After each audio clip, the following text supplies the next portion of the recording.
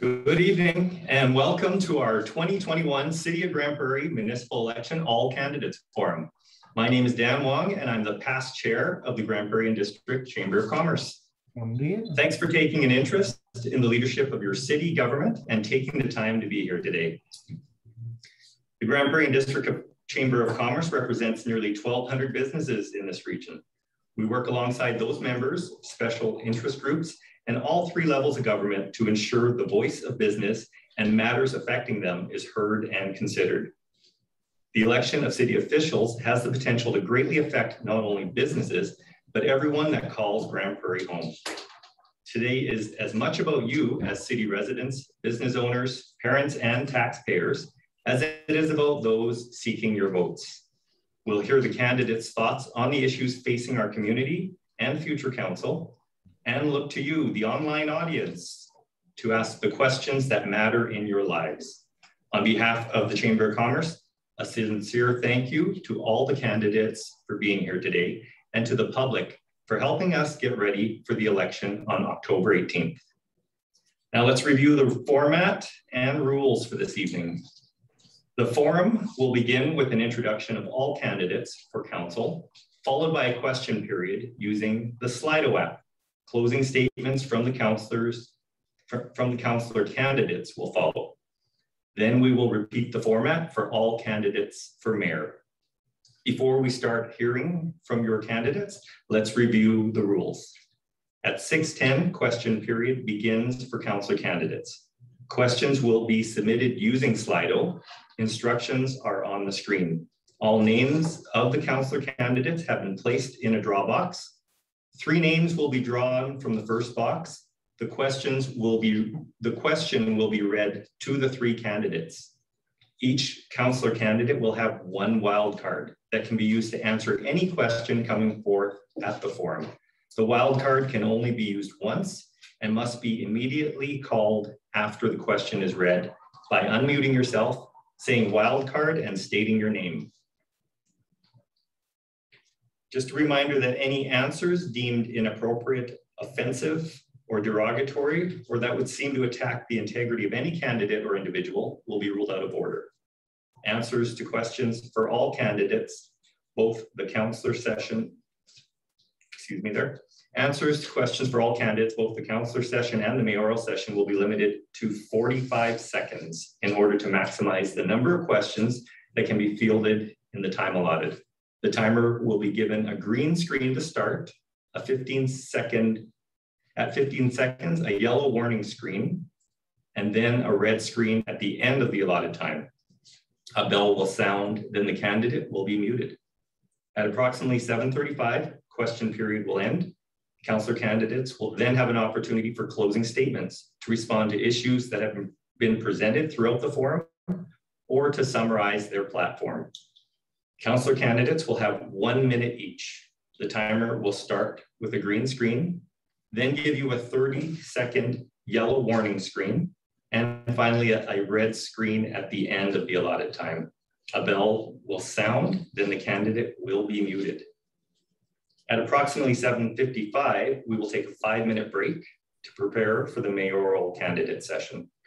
The format will be the same for the mayoral candidates in the second session, starting at 8 p.m. with question period. The exception is no wild card is needed, as all 4 candidates will answer each question. Answers to questions for the candidates will be limited to 45 seconds in order to maximize the number of questions that can be fielded in the allotted time. The timer, again, will be given a green screen to start. At 15 seconds, a yellow warning screen, and then a red screen at the end of the time allotted. A bell will sound, and then the candidate will be muted. At 8:45, the question period will close, and we will invite each candidate to give closing remarks. Each will have 1.5 minutes to respond to issues that have been presented through the forum or summarize their platform. The timer will start with a green screen, then we'll give a 30-second yellow warning and a red screen at the end of the allotted time. A bell will sound, and then the candidate will be muted. In all matters, the moderator will have final jurisdiction. So without further ado, I'd like to introduce everyone to the candidates. I'll start with the mayoral candidates in alphabetical order, starting with Jackie Clayton, Eunice Friesen, Glenn Gruner, and Brian Patrician. Now, I will introduce your candidates for council in alphabetical order, starting with Ejibola Adedokambo Taiwo, Grant Berg, Gladys Blackmore, Wendy Bosch, Dylan Bressie, Tammy Brown, Melissa Erickson, Gerald Scott Hafner, Michelle Jasper, John Laners, Kevin McLean, Yad Minhas, Mike O'Connor, Solomon Okafo, Kevin O'Toole, Paul Robin, Sarvinder Singh, Chris Thiessen, and Neil Tuason. And with that, let's begin question period.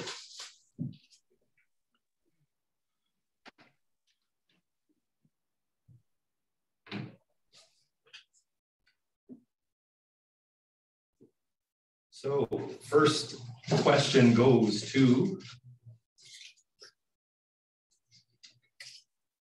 Neil Tuazon, Tammy Brown, and Gerald Hafner.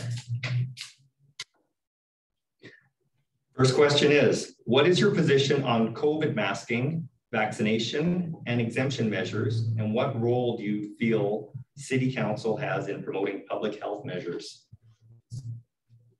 So we'll start with Neil. Hello, good evening to everyone, fellow candidates, and our good moderator, Mr. Dan Wong. First of all, I'm very much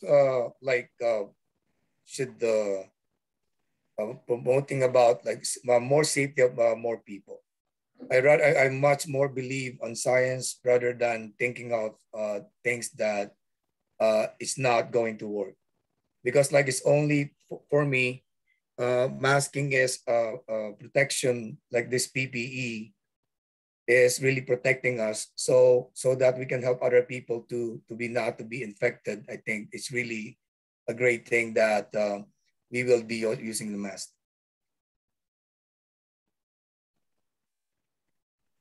Am I still on? Thank you, Neil. Oh, no. Next, we'll go to Tammy.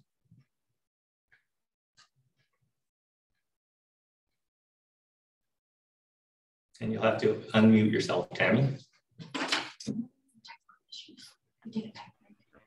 Thank you. Sorry about that. COVID-19 has affected all of us today, and vaccines are so important to protect our people from illness, but I encourage it to be done nicely. Masks are good, and they help us stop the spread of the virus in areas that are public. I also believe in our vaccine passports. They're good for areas of travel out of the country, just like your health documentation is needed at that time. As for a passport that is needed within socialization activities within our community of restaurants and gyms, I think it spreads more discrimination within our community. I would like to address the fact that I would like to see more time put into preventing of the hate and discrimination, bullying that has been. Sorry, Tammy, time's up. Thank you for your response. And finally, we'll go to Gerald. Hey guys, well, so basically in the beginning when this all started, I didn't know where I sat on a personal level. I'm a businessman, and we have a bowling alley. You want to stay open, you want things to happen, you want the restaurants to stay open. But as things got real, I realized that we got to do what's right to solve the problem. So jumped on board right away with all of that. Our bowlers have jumped on board with all of that, with the vaccinations and stuff. The masking thing, it's not a bad thing. It's just something we have to do to get through this. And I don't see, any issues with it. And I totally believe in what's going on. I know we got to get it taken care of. And to do that, we all just have to be on the same page with it. It's pretty important. So that's pretty.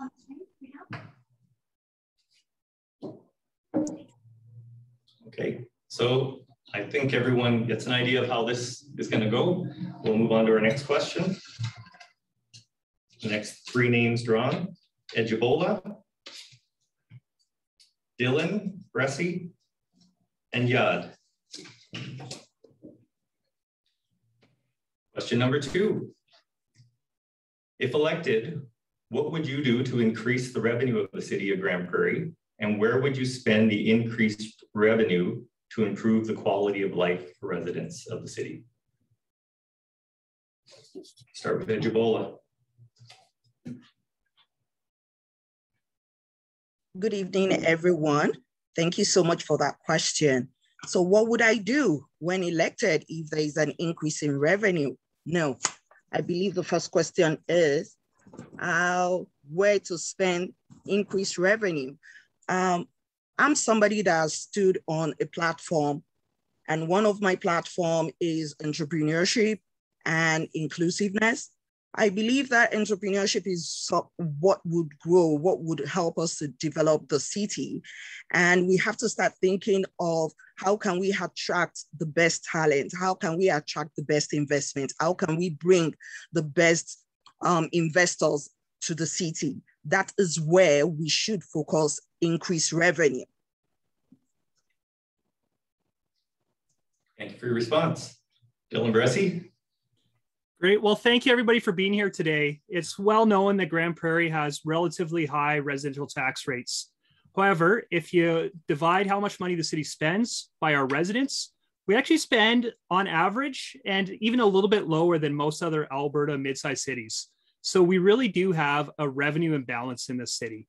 I think that this requires economic development to grow our tax base. But the unpopular opinion that maybe a politician shouldn't be saying is the unfortunate reality is we need to look at increasing revenue sources that other municipalities are using and we aren't, such as stormwater utility model is something we don't have, but most municipalities with lower tax rates than us do have.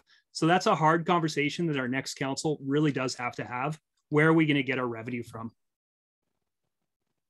Okay, thank you, Dylan. And Yad Minhas. Thank you for everybody tonight, and wish you all good luck, all the candidates. My point is on, I think, covered with those two candidates. Most thing we have to look for the new business to bring into Grande Prairie, like geotech improvements, so we get more revenue, like utilities, power. And also, we got to be more friendly business, so bring more industry into our city, because we got lots of land. The first priority would be to keep our tax lower, whatever we best can to invest the money whenever we get that the extra revenue come in, which is we have done last 4 years in this council we were in. And that was kind of successful because we still have 1% less tax than 2017.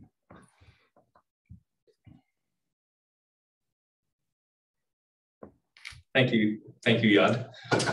Okay, so I've just been informed that we had an incorrect Slido link on your screen for those people out there trying to submit questions. It has now been corrected.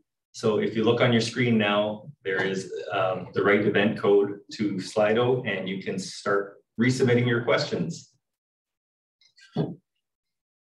So moving on, next 3 councillor candidates: Wendy Bosch, Kevin O'Toole, and Solomon Okafo. Question for them: when is the city going to make the owners of rental properties clean their yards? It is a disgrace to see.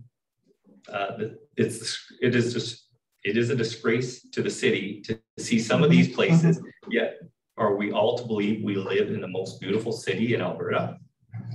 So we'll start with Wendy Bosch. When are we going to make owners clean their rental properties? Hi, everyone. Thank you for the question. I guess first and foremost, we have to instill community pride in our city when it comes to places that have work to be done. We also have to be diligent and when we need to, require enforcement services or the city to come in and speak to these owners of these properties. It's not okay to have properties that are in dismay. We have to collectively work together, and if it's fines, then it's fines. If it's assistance in some other way, then we have to adapt and offer assistance. Many may not know if it's. And that's time. Next, Kevin O'Toole.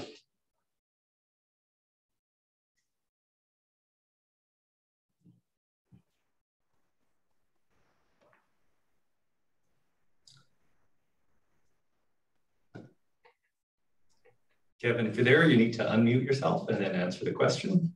All right, sorry. All right, in Grande Prairie, we have a good neighbor policy, and that sort of touches with the cleanliness of your yard, the noise that's possibly given out at night when parties are happening. So we do have that in place. When we do come across bylaw gets questions or gets called to deal with an unsightly yard, first thing that they do is look for dangerous situations where it could be unsafe, like broken glass, feces, petroleum products. And then at that point in time, not only do we give a warning, we can take it. Thank you for your answer, Kevin. Solomon. Thank you. Thank you, everybody, for joining us tonight. I think the first thing is we have to find out, why are these people not cleaning their property? If they are renting it to people, it is the onus lie on the landlord or the owner of this property to get to the people who are renting from them to clean it. So if they don't clean it, the responsibility eventually come back to the owners. I think, like Kevin said, there is a bylaw, I think, that should address this. So if they don't clean it, the provision of that bylaw should come into effect immediately. Just like there's a bylaw that people should clean their sidewalk. If they don't clean their sidewalk, there's some consequence. I don't think we need to wait. It should start right away. Thank you. Thank you, Solomon.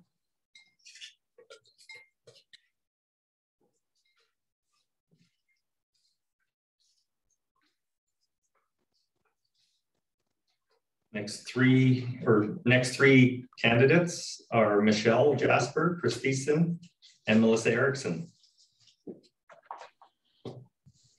And the question is, the COVID-19 situation in Grande Prairie continues to get worse and worse. If elected, what are you prepared to do in order to protect the people of the city? Go ahead, Michelle. You need to unmute yourself.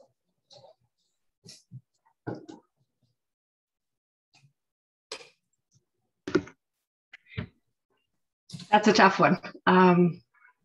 Just there's so much conflicting information out there on what's going on. I don't know. I feel most of the regulations and stuff with COVID should be at a provincial or federal level, not necessarily municipal. So I'm not really sure how to go about answering that one.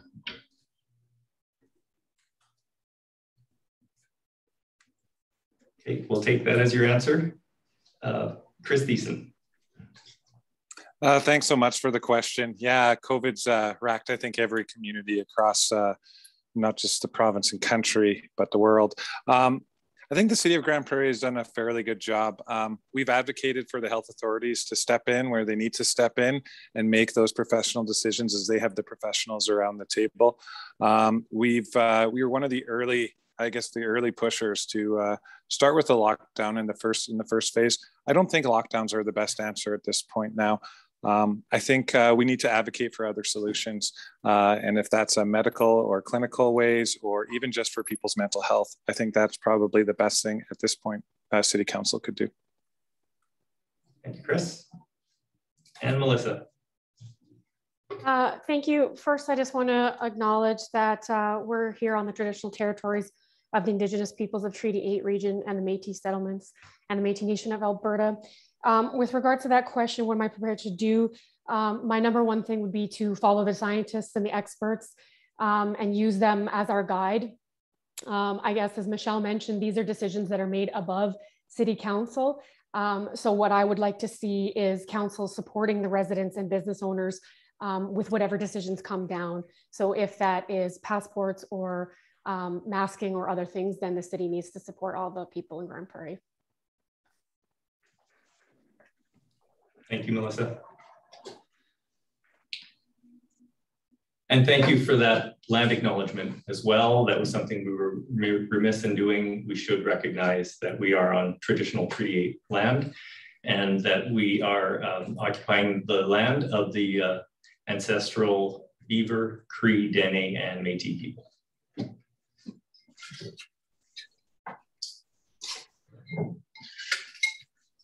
Next three up are John Lainers, Kevin McLean, and Gladys Blackmore.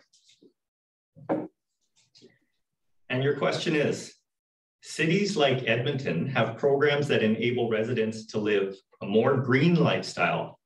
Example, curbside compost pickup, green home renovation grants, etc. If elected, what green initiatives will you champion? Well, again, yeah, sorry. Yes, again, thank you to all the candidates who are here. You know, one of the things that actually drives happiness is this community and nature. And so anything that, you know, you can do that enhances that. So I'm a big fan of trails. I use them every morning. I think they're good for getting people out and exercising and doing all those wonderful things. You know, I'm also involved in some companies that are looking at converting waste energy or waste products into biodiesel. So I'll be encouraging that group to see if they can do something here in the Grande Prairie to get some business opportunities and those kinds of things, trying to make that make sense. Okay, thank you, John. Kevin McLean. Thank you very much. I welcome everybody participate in the forum. Excellent format. That's a really awesome question. One thing we're very lacking in the city of Grande Prairie is for electrical hookup. This summer I went through major areas, and Fort McLeod, where their subway has 6 spots to power your Tesla. Other smaller communities, we really lack that in our city, and that has to be looked at and brought forward. Other things are solar panels. We can have more residential solar panels and find out rebates people can get from the federal government and the provincial government, and as well building codes, which, as I'm a journeyman carpenter, we could do better with our building and how we build our units to make it better for the environment. And that is crucial for our building units. So I think there's a lot we can do. Thank you, Kevin. And on to Gladys. The issues that have been raised by both John and Kevin are really great and very valid points, and I agree with what they have said. I would like to add, there's a program that runs in Edmonton during the summer, which takes summer camp to all of the playground areas of the city of Edmonton. So I think that that's something that I would really like to see, where we don't necessarily encourage people to go to Muskogee Park. I mean, that's great, but not everyone has the same ability to get there. And so if you can do that in your own neighborhoods, that's great. I also think we need to keep working on enhancing our disabled transportation. For people who have disabilities, it's really difficult to get across the city, particularly outside of business hours. And I would like to see us work towards that. Okay, thank you, Gladys. And the final names: Grant Berg, Paul Roven, Mike O'Connor, and Sarvinder Singh. And your question is, what is your position on photo radar? Go ahead, Grant. I am not a fan of photo radar. I've had my share of photo radar tickets. I do agree that it needs to be in school zones, some playground areas, but I feel if the true intent is to make people slow down or have people slow down, that we need to have those flashing speed signs that we see at various points in the city that say, this is how fast you're going. It's more of awareness, because right now I feel that photo radar is actually punishing people just going about their daily lives and not addressing what the real problem is speeding. I find most of the speeding is around 2 a.m. when the photo radar guys are at home sleeping. So that's my position on photo radar. Thank you, Grant. And Paul. You need to unmute your microphone, Paul.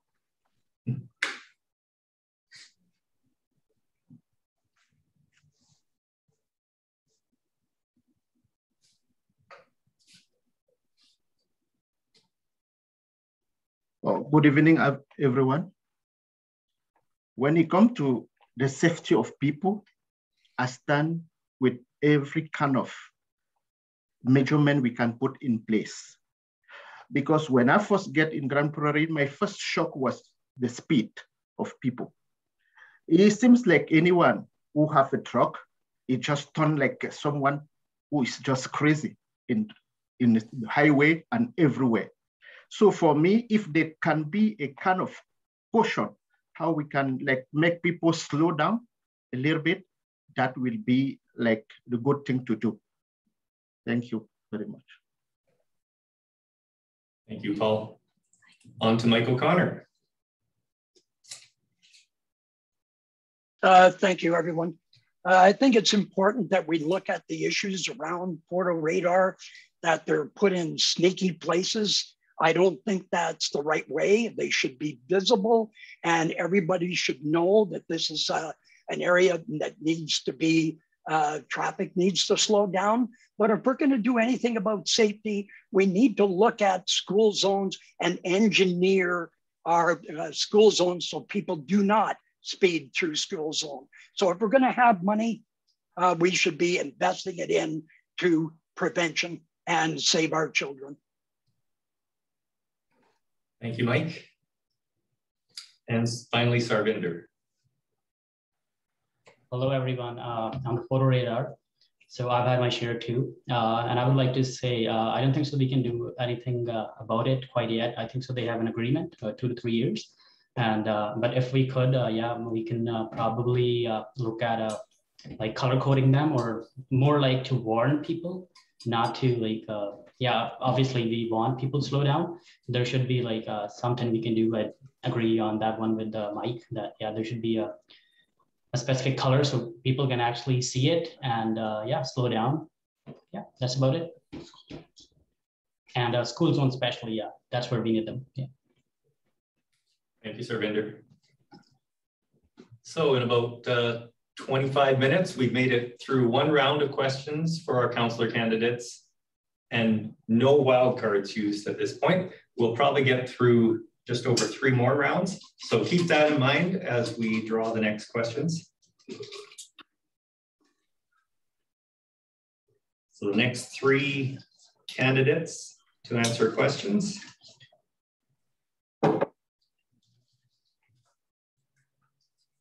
Solomon Okifo, Ejibola Adetokumbo Taiwo, and Gerald Hafner. And your question is around the Leisure Center. With the city's decision to demolish the Leisure Center, what do you see to be a great fit for this area that would be beneficial for our community and surrounding landowners? And we'll begin with Solomon. Thank you very much for that question. I believe the leisure center is being demolished because the facility is dilapidated and is no longer meeting the need of the community. Like someone who have been advocating that we don't have enough recreation facility, I will advocate that another recreation facility be put in that place, because it's still very close to 2 schools that can make use of it, and have a large community that surround that place that can make use of it. So my answer, put another recreation facility. Cities that mid-sized city like Grande Prairie, they have way more than Grande Prairie have. Right, they have about 3 outdoor pools. Grande Prairie will have only 1.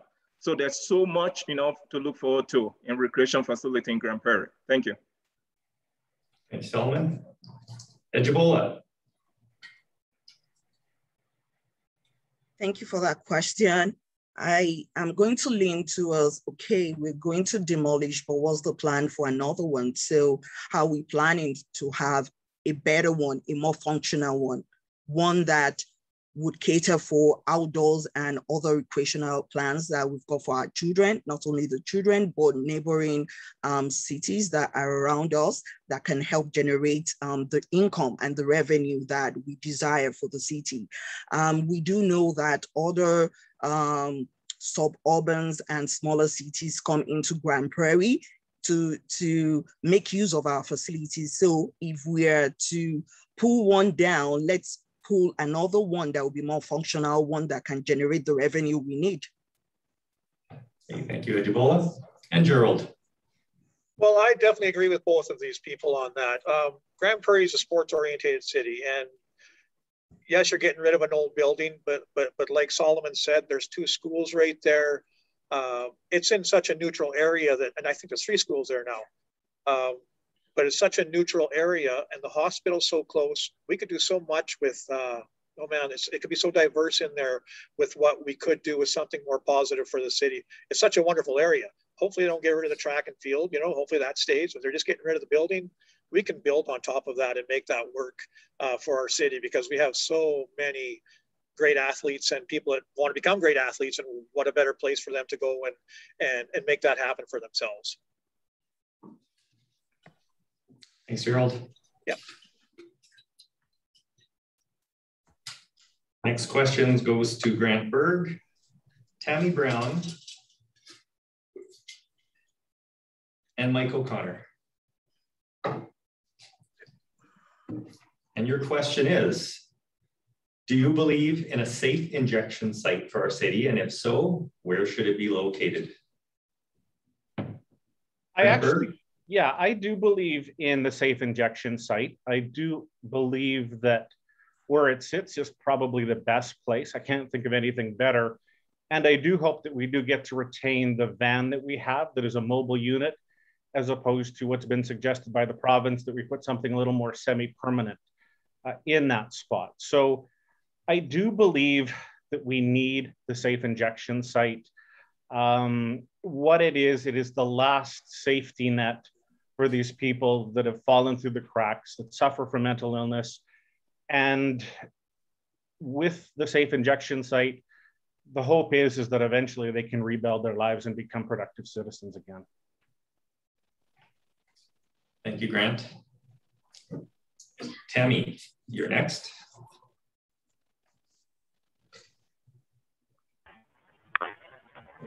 I agree, thank you. And I agree about what Grant has said, to follow along with his thoughts of safe injection. We should also be taking a look at safe injection within another possible spot within the community, so that those who are further away and on the streets are able to go and do that.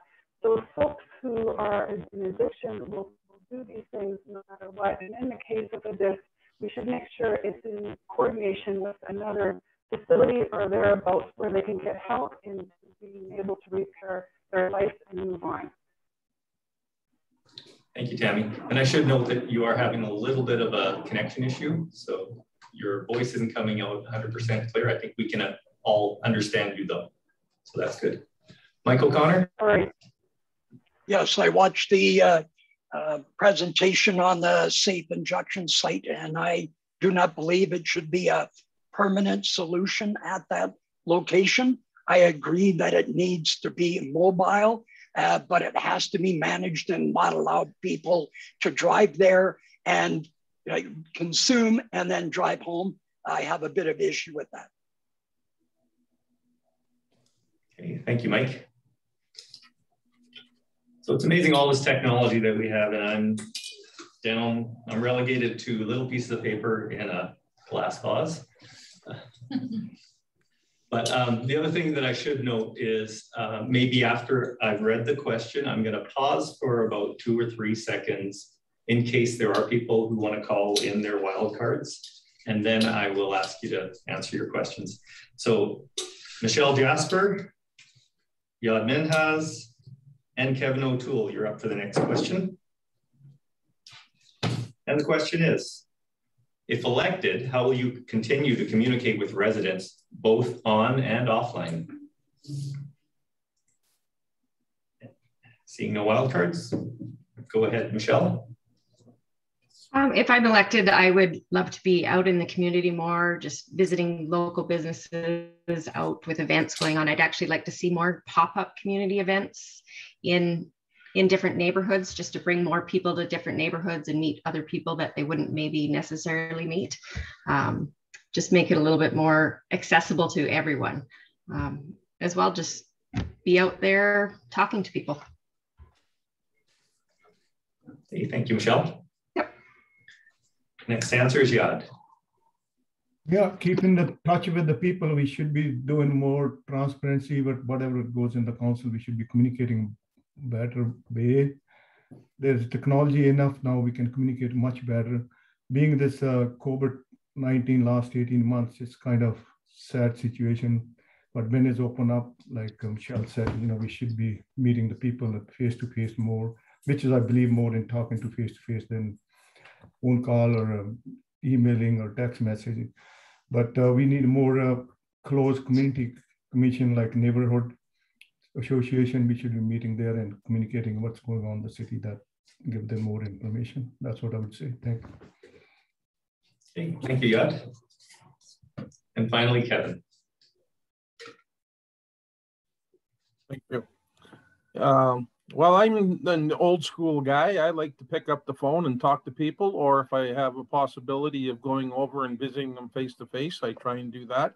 I bought more coffee for more people that I've never known very long, but have become relatively good source of information for them. I agree that I've been known to be the guy that goes to a lot of events over the last 11 years being on council, and I continue to still inspired to do as much as I can. I got elected to be a councillor, and if that's part of the role, that's part of the role. I've cut more ribbons with the chamber and opened up different, attended many things, and I will continue. Thank you. Thank you, Kevin. Next question goes to Dylan Bressie, Chris Thiessen, and Neil Toison.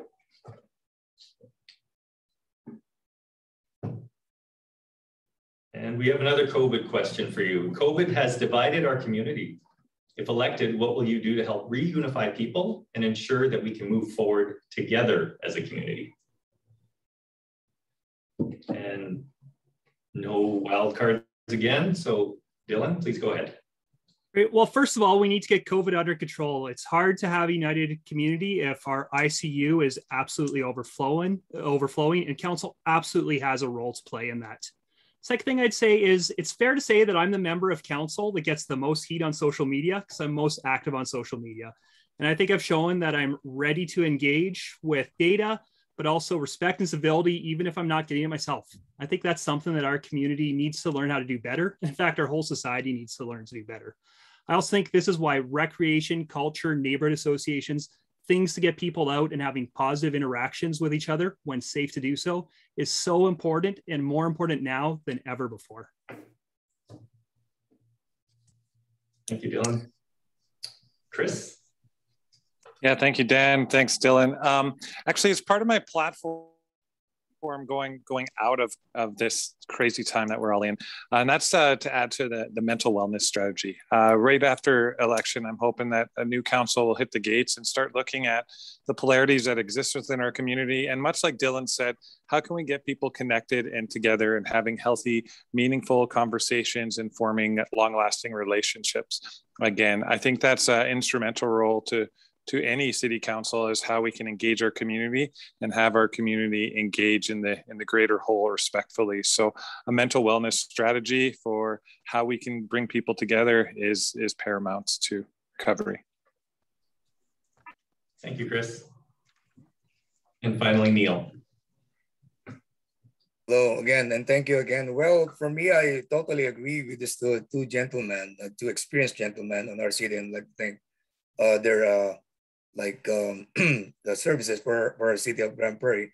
Like what we do last year, we keep on doing the sports activities, mental programs in Palmery Hotel and everything, connecting people like in sports. This is really the most important thing, that to make the community get back on its feet again, get together again, go out there and be together and express and everything that they want to due to this lockdown and everything. I totally agree with Dylan and Chris with the programs that they said a while ago, and I will do the same. Thank you, Neil. I'll just remind all the candidates to make sure your microphone is muted when you're not answering the questions.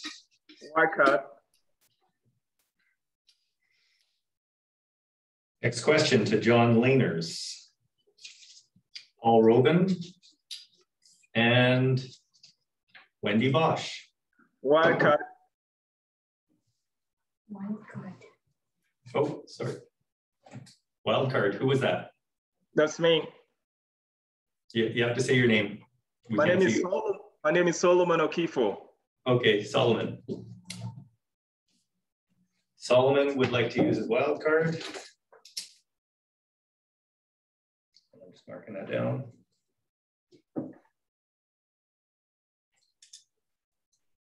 Okay, so the next question is, with regard to city taxes and rates, how would you show that you are accountable for the rate increases which we see every year?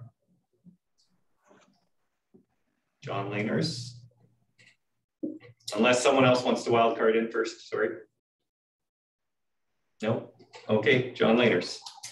Well, I just spent 20 years on the school board, and the initiative in the last 4 years was to ensure that we were continually getting better and proving that we were good stewards of the tax dollars that we were given. And it's not hard if you set high expectations as an organization, and then hold them accountable with measurable outcomes, so that each department knows what's expected, and make sure that we're all great stewards of the dollars that we're given.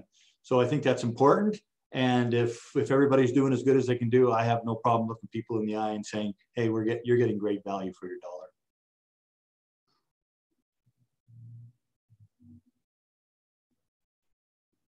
Paul, you're next. Thank you very much. When it comes to taxes, in my opinion, pay for what you use when you use it. This includes giving the option to residents to opt out of offsite, recycle, and garbage collection. That's what I think. If I am elected, that's what I will do. Thank you. Okay, thank you, Paul. And Wendy. Thank you, good question. The past 18 months, living the realities of the pandemic, the oil and gas sector shut down, and construction, I don't believe now is the time for any tax increases. I think we have to really look at the other side of it, which is economic development. We need to gain more industrial and commercial tax base to alleviate the residential tax bases. We need to be transparent, we need to be fiscally responsible, and we need to hold the provincial and federal responsibilities in account. I think that city facilities have had some surplus. We can use that. Thank you, Wendy. And Solomon, before you begin, I just want to double check, because you called wildcard before I asked the question. Were you wanting to pull your wildcard for this question, or was it for the previous one? Well, you know what? I can go ahead and use it for this one. Okay, perfect. All right. So on the issue of taxes, I, vehemently am against continuing to raise taxes. My argument is this: we have other municipalities in Alberta that don't have as much revenue base as we have in Grande Prairie, and their taxes are lower than ours. We about the highest, tax-paying municipality in Alberta. Why is that so? I have taken courses in what they call Lean Six Sigma. It's about eliminating waste and doing things to perfection. So we're going to critically look into our city. Where are the waste? We got to cut out the waste and make sure that things are done right the first time so that we don't continue to belabor citizens with taxes. Thank you. Thank you, Solomon. And the order of the last speakers in this round, Melissa Erickson, Kevin McLean, Gladys Blackmore, and Sarvinder Singh. Question is, how would you lower the crime rate in Grande Prairie? Any wild card takers first? Not seeing anything. I'll use mine, Ejibola. Who's mine? Ejibola and Paul would like to use theirs, okay? So go ahead, Melissa. Start with you. Thank you. Obviously this is a big thing for a lot of residents. Certainly collaborating with the RCMP in Grande Prairie would be important. I also had training when I was in college on programs, a program called Community Protection through Environmental Design, which was an RCMP initiative of creating spaces within urban centers to deter crime, because a lot of crime is crimes of opportunity. And I think a lot of people in Grande Prairie see that, people rattling on door handles, walking down the street.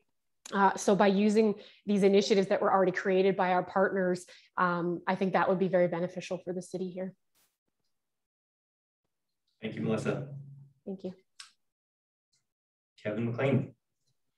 Thank you very much, Dan. I believe it's a very important issue. We do know in the city of Grande Prairie, we have some major issues. At one time when I was on council, we were the biggest for theft of vehicles, and we had a lot of homicides one year. We have the RCMP, which I think is crucial, been here over 100 years. The crime doesn't happen just within the city. It happens within the county, within the MD Greenview. We need the RCMP to work with all regions to make it happen and not have our own force. I believe we need our RCMP, but we also have to look at towards funding towards MD Greenview, where most of our workers go to work, and see more formulas we can have to help with more RCMP and make it happen like Whitecourt, town of Whitecourt does, and other areas in Alberta. We need to reach out now and have a fair deal for us. Thank you. Thank you, Kevin. Gladys. There's an initiative in certain sections of the province that is headed towards provincial police force and moving away from the RCMP model. And this is not something that I support. I believe that the RCMP model has provided very good policing in Grande Prairie for a very long time and will continue to provide very good policing. Policing or crime in Grande Prairie tends to be crimes that are opportunity. And I think that it's the individual, every one of us needs to take action to prevent those individual opportunities from happening.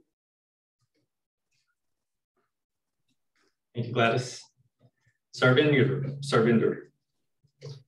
Hello, thanks for the question. So about that, I would say we ourselves, like as citizens, will have to be accountable for our stuff, to have it locked away and everything put away and locked it. And after that, the RCMP presence is already there, but we can increase it a bit if we are needed. But there's other options that we can look at, like third-party security companies or that, like the Prairie Mall does. They have their patrol parties patrolling the site, I don't know how many times a night or so. And we can do that in the city, wherever needed, like mostly Muskasippi Park or wherever we see there are more incidents and all that. And yeah, that's about it. Okay, thank you, Sarvinder. Ejibola.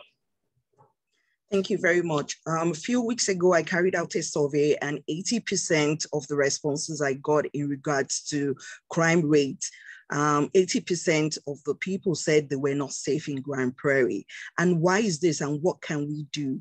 I think education is very important. How well are we transparent, educating people about the effect this crime rates have on the city?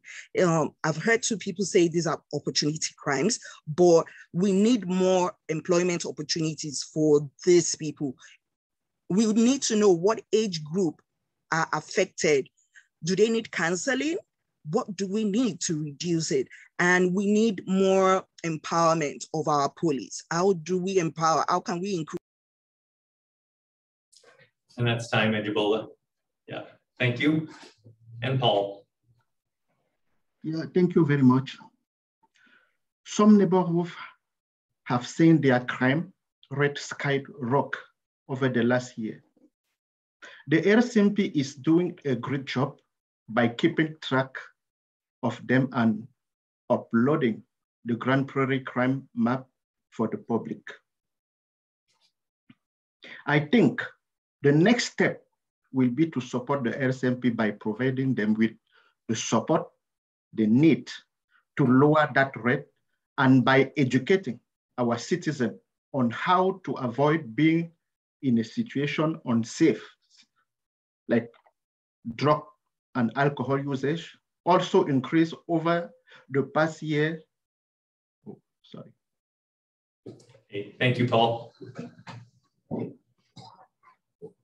And that concludes our second round of questions.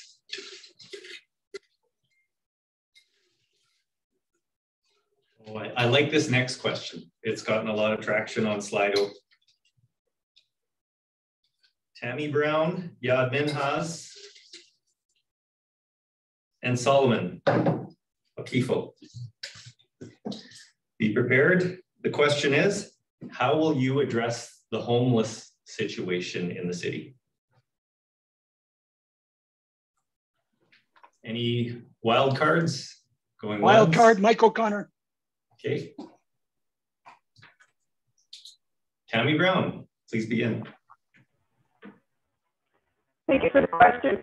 Homelessness is a sad issue within our community, and it's not a happy thing to see in our streets for residents and for just for people. It's a very sad thing to watch.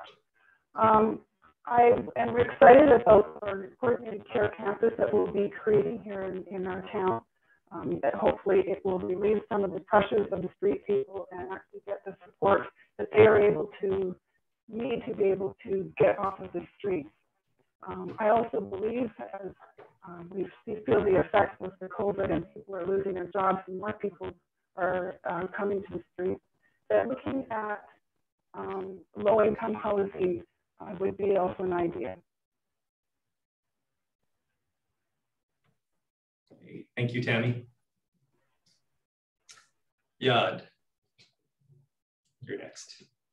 Yeah, that's a very good question. You know, homeless, it's a big issue in Grande Prairie as we are very high compared to the rest of the province.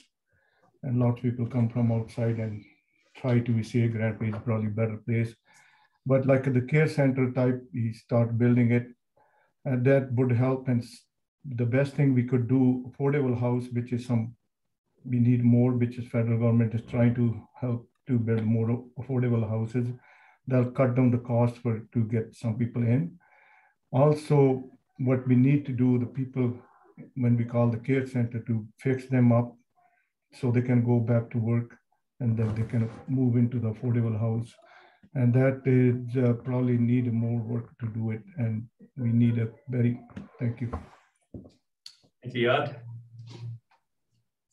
Solomon, you're next. Thank you.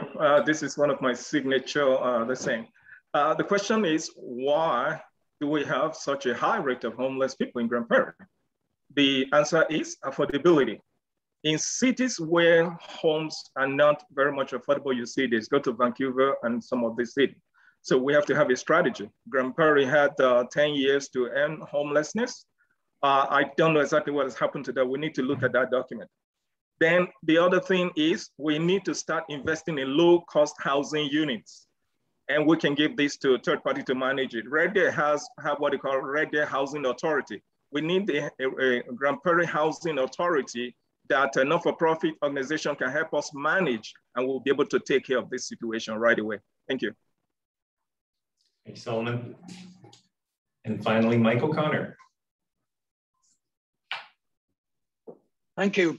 I think it's very important to deal with homelessness is to get them secure housing, to deal with the trauma that they're dealing with and get their mental health back in place. And organizations that Northreach can reach out and get their identity back so they can get into the system AHS, and then they are able then to be healthy, communicating citizens. Yeah, you need to mute. So yeah, I think it's very important that we all be part and encourage helping the homeless get off the street and reduce our crime. Thank you, Mike.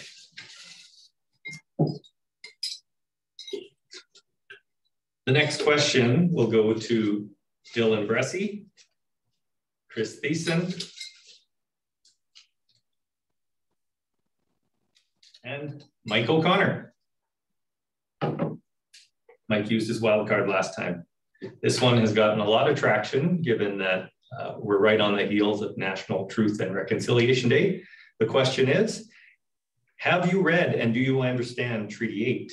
What will you do this year to ensure that the city is doing their part and is advocating to the government appropriately to ensure that the traditional people of this land are thriving?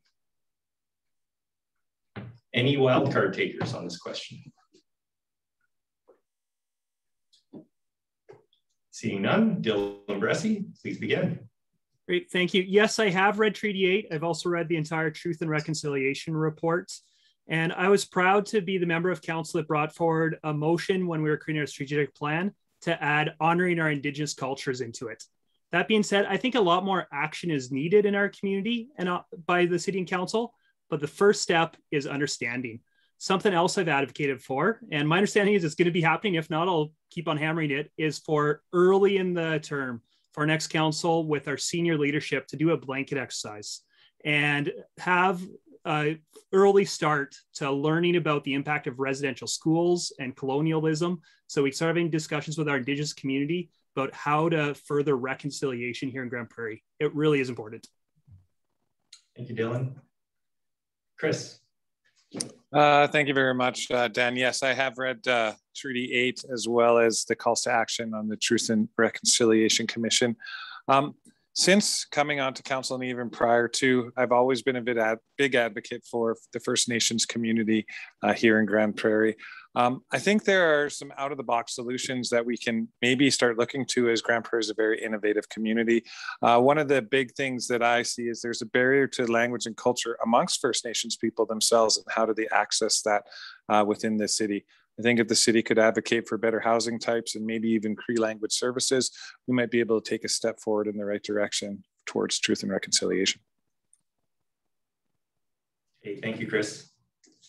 And finally, Mike. I had not read the Treaty 8, but I have just looked at a document as we spoke. And I think it's important that we understand the issues that the First Nations are going through. And I met with Darlene Cardinal and discussed with her about how we are affected by this situation with people on residential schools. And I think we need to be able to reach out and start reconciliation now and to bridge the gap and allow them to be part of our community and engage with First Nations people. Thank you, Mike.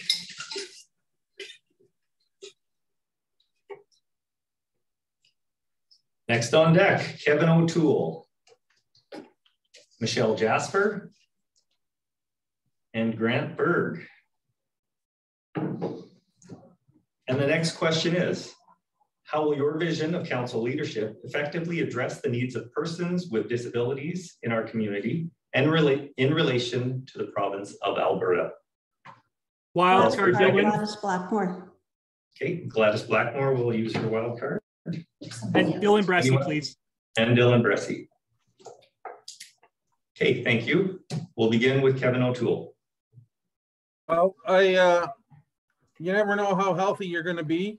And I joined the IDPD, which is the International Day of Persons with Disabilities. A long time ago, I've worked with a number of agencies in Grande Prairie to spread the word that we need to make sure accessibility is open to all people, whether it's a mother pushing a wheelchair, a senior or a young person in a walker, or somebody that has a debilitating disease and is into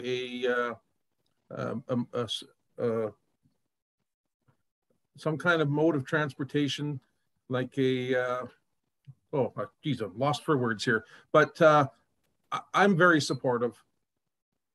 Okay, thank you, Kevin. Michelle, you're next.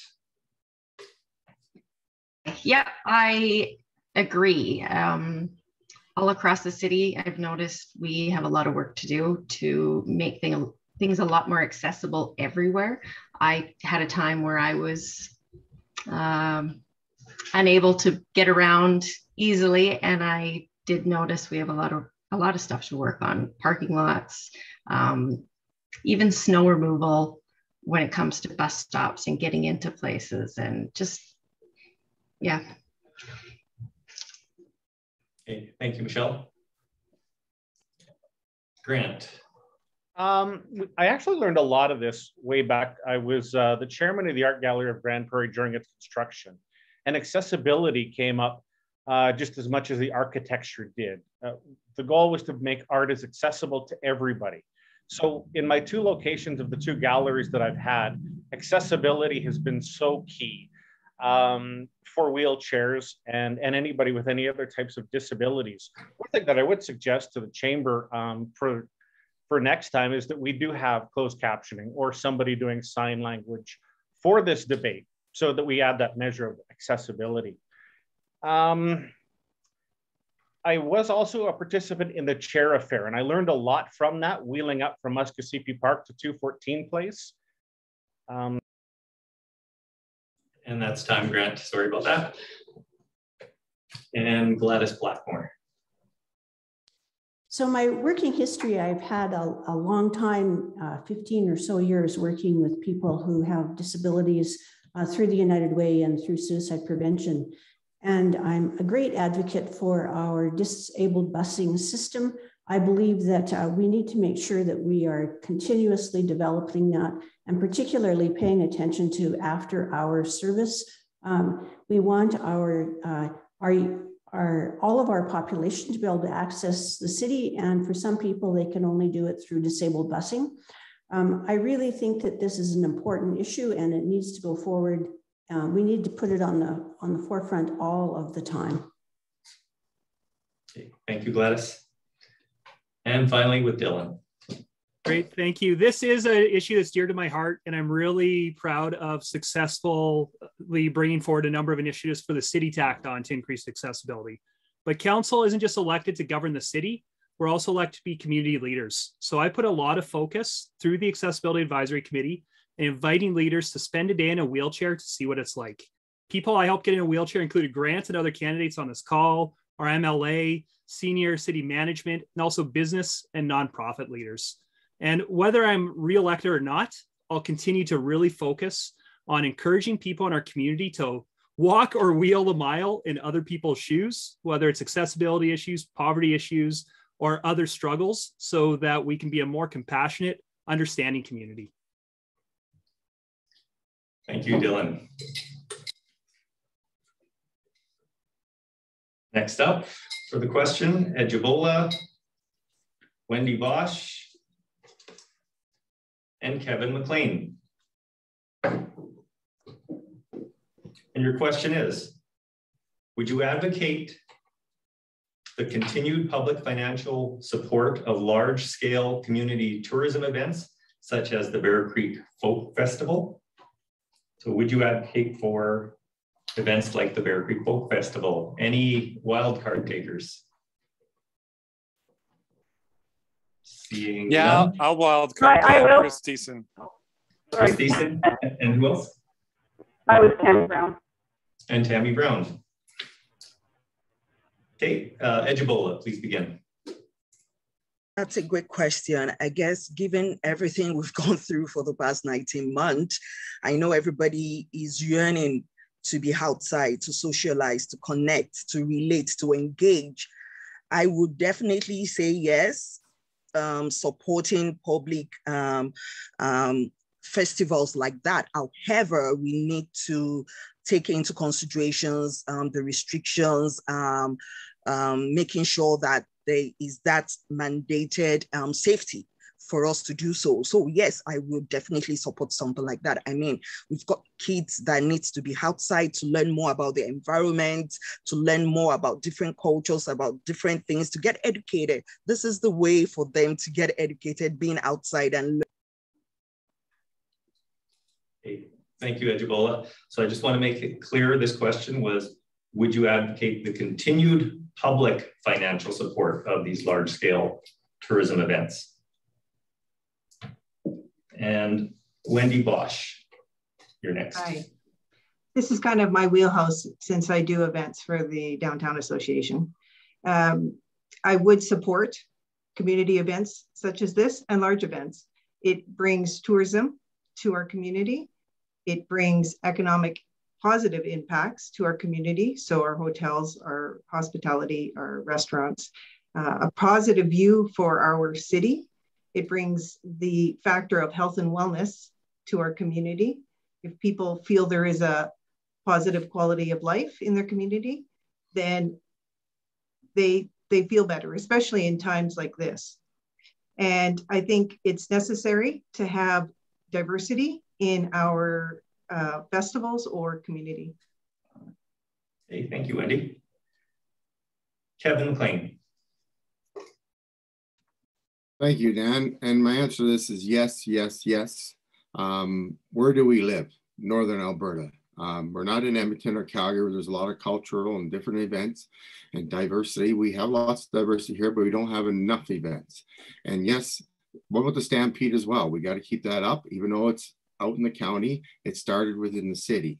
The Folk Festival, there used to be the East Coast Garden Party. I believe there's other events we can have. Could be country comeback, where it used to be and it's gone. Could be rock and roll. Could be a heritage festival.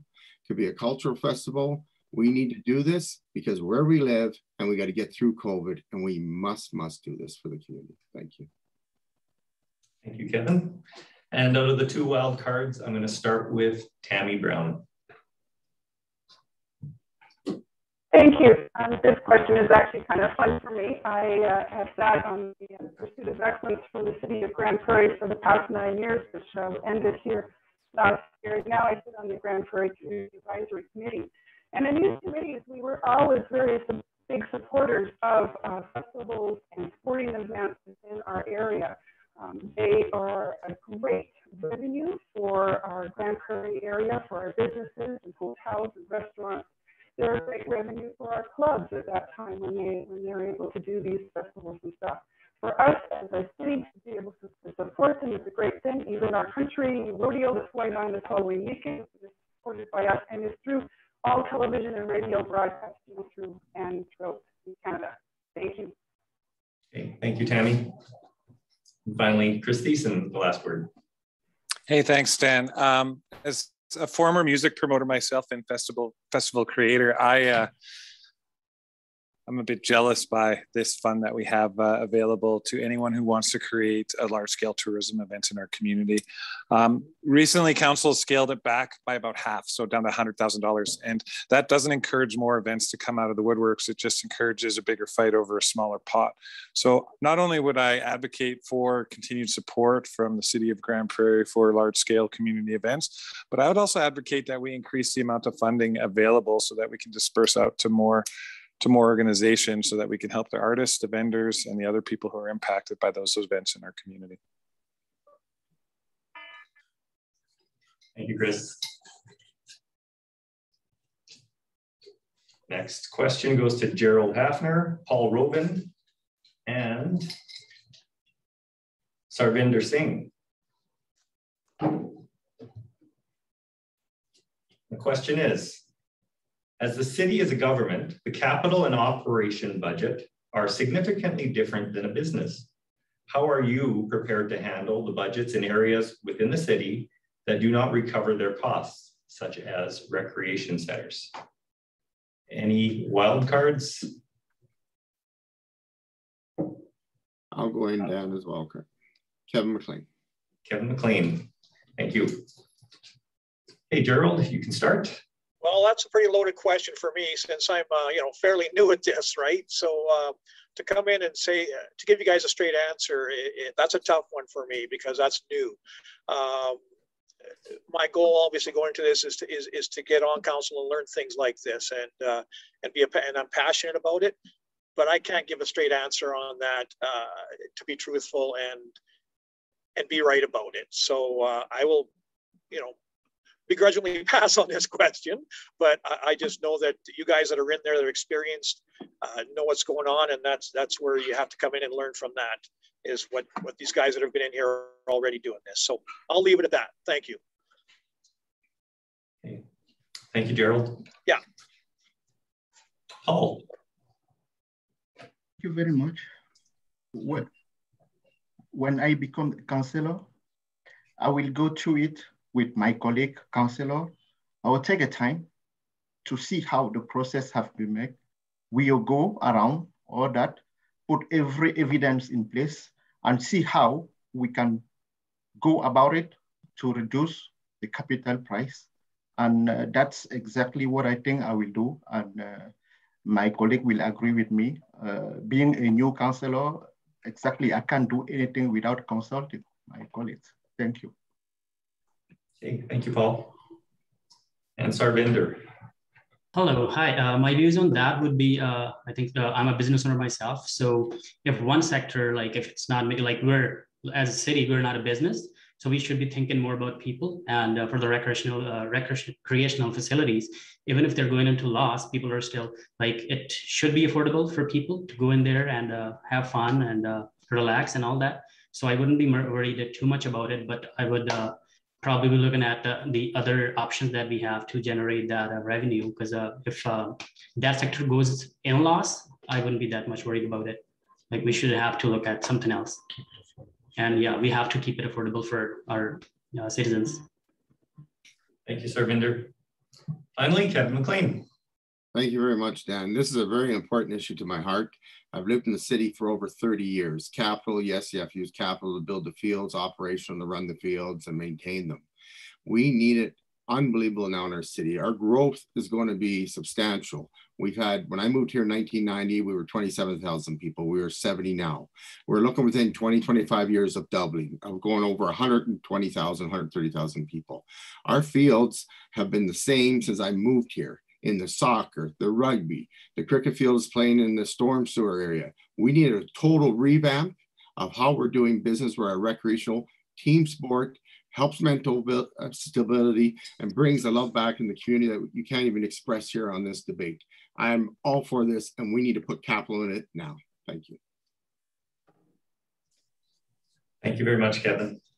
And the final round of questions go to John Laners, Melissa Erickson, Neil Tuazan, and Gladys Blackmore. How will you, as a new councillor, bridge the disconnect between the public and the city administration?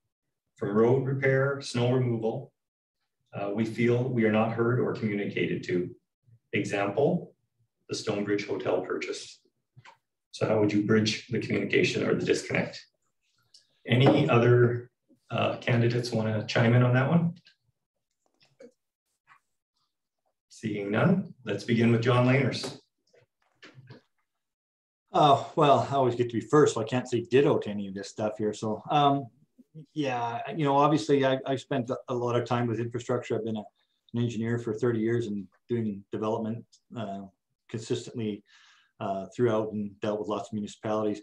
With regards to the Stonebridge, well, you know, in my life, I've done lots of consultations and worked with people trying to do subdivisions, redevelopments.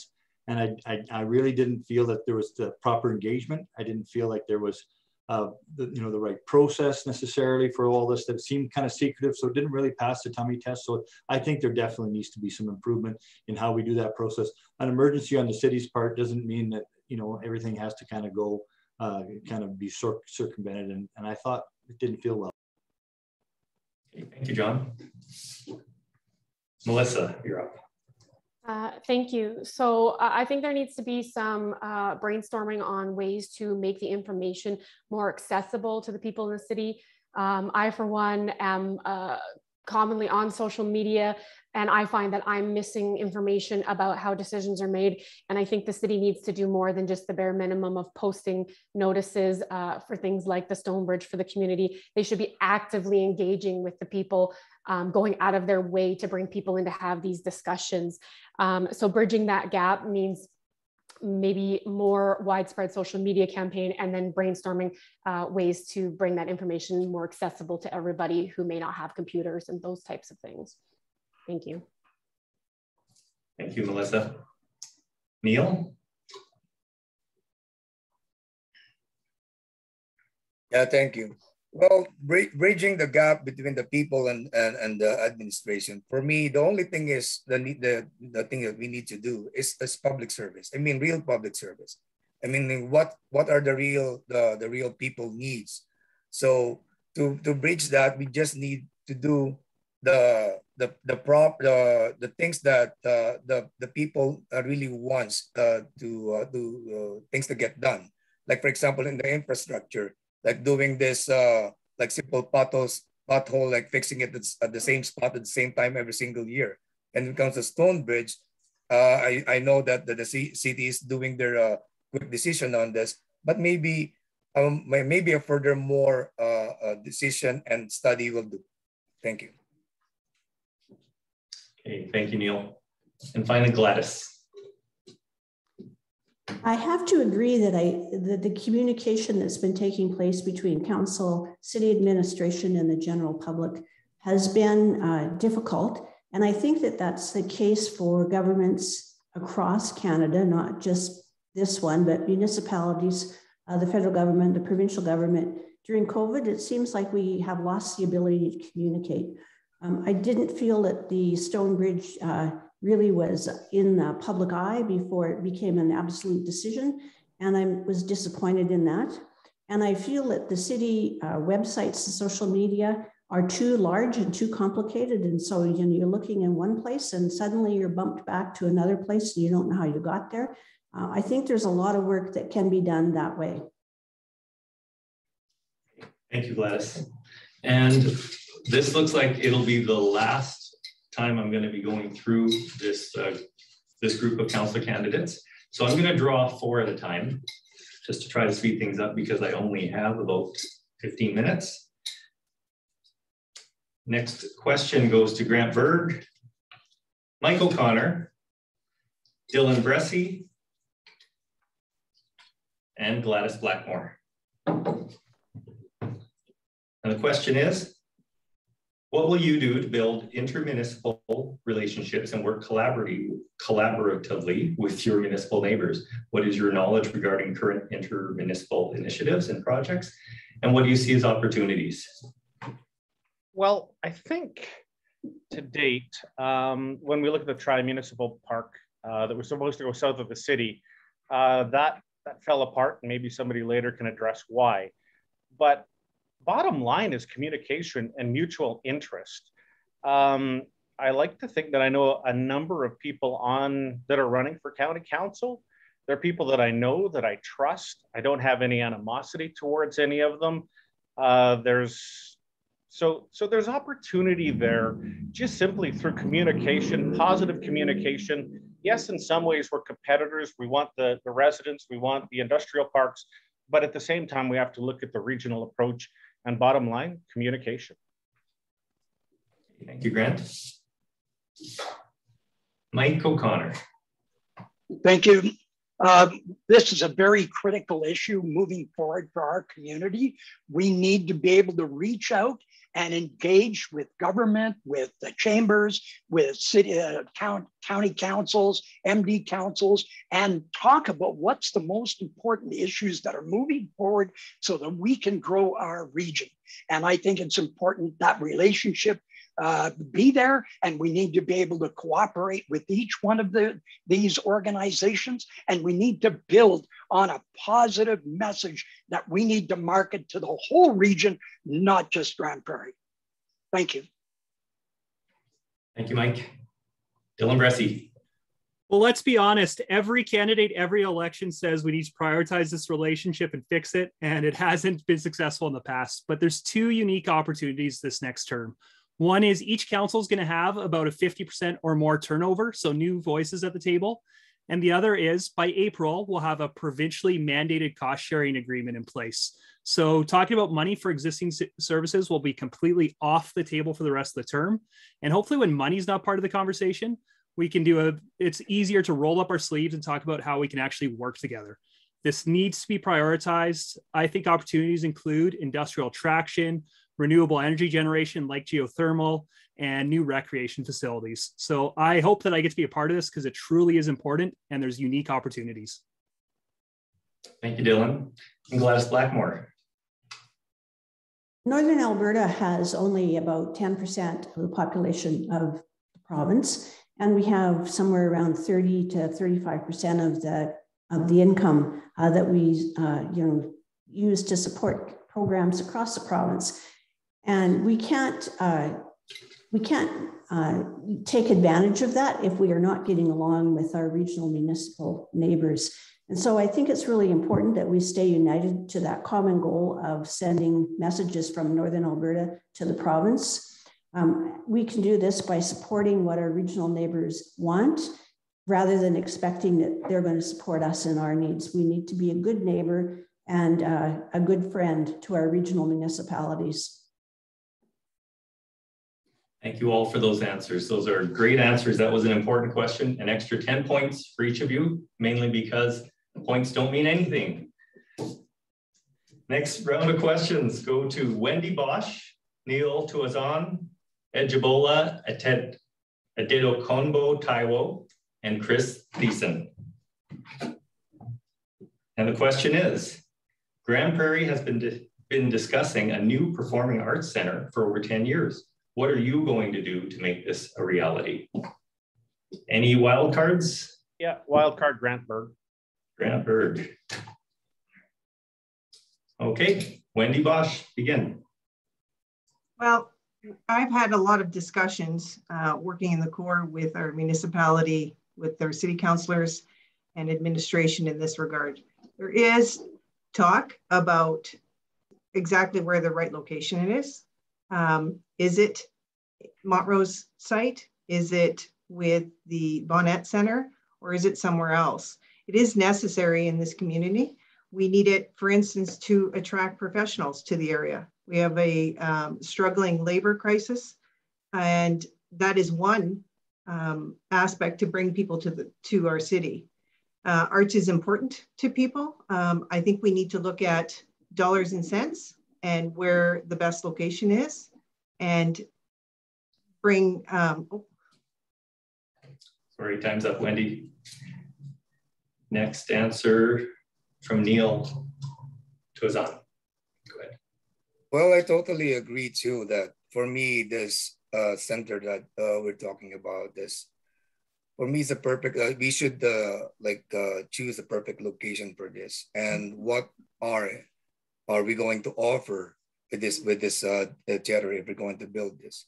So we need maybe new ideas and perspective on this matter. So I rather talk about what are the different things that we can offer from other people so that we can attract tourists here in Grande Prairie.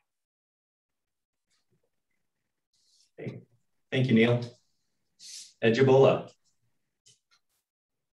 Thank you. So I'm going to start this way. Aside from the location that Wendy mentioned, and aside from what are we offering that Neil said, I would like to look at what is the cost.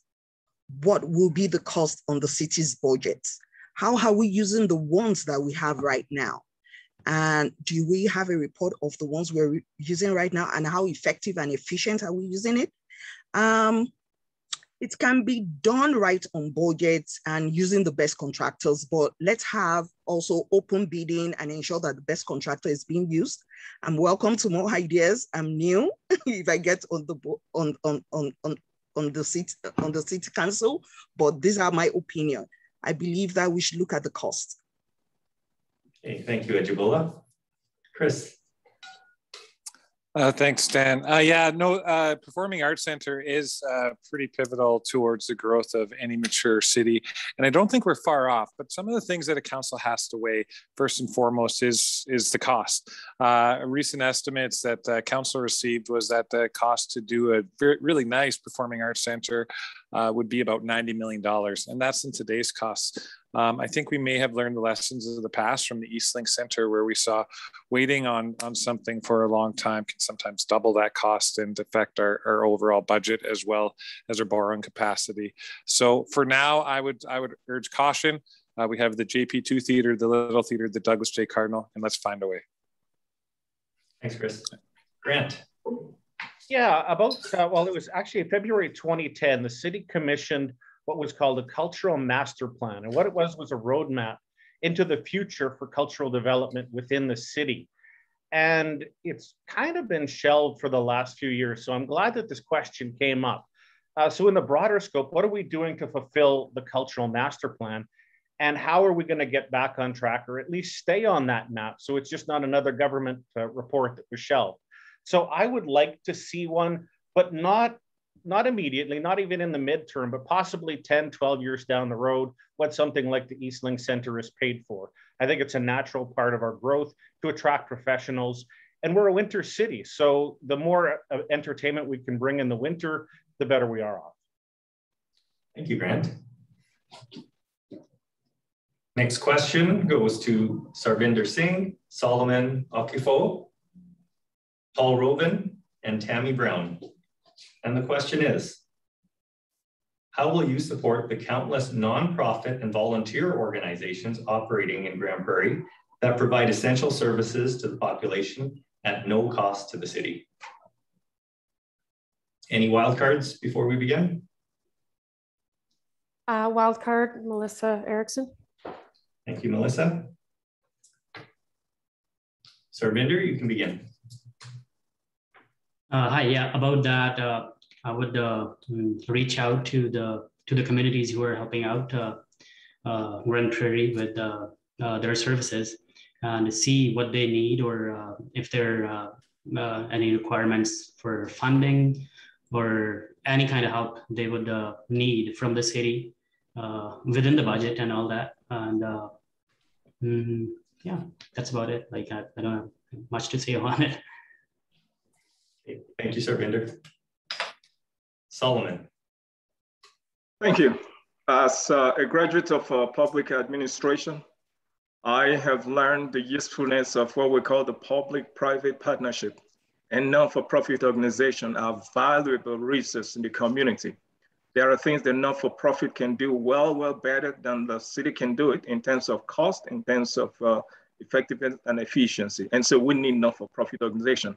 But in terms of saying we cannot support them with money, maybe that's possible.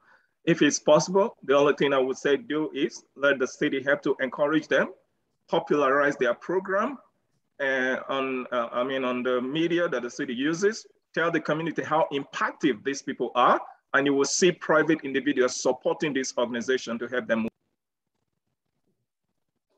Thank you, Solomon.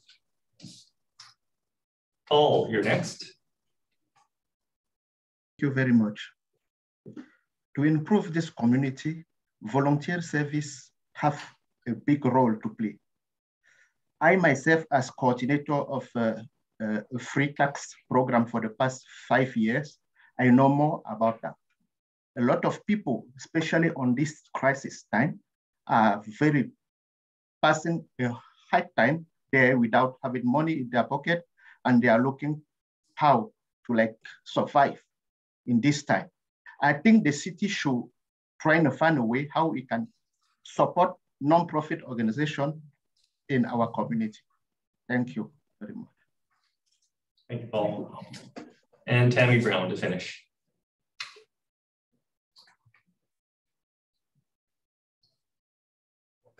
Thank you.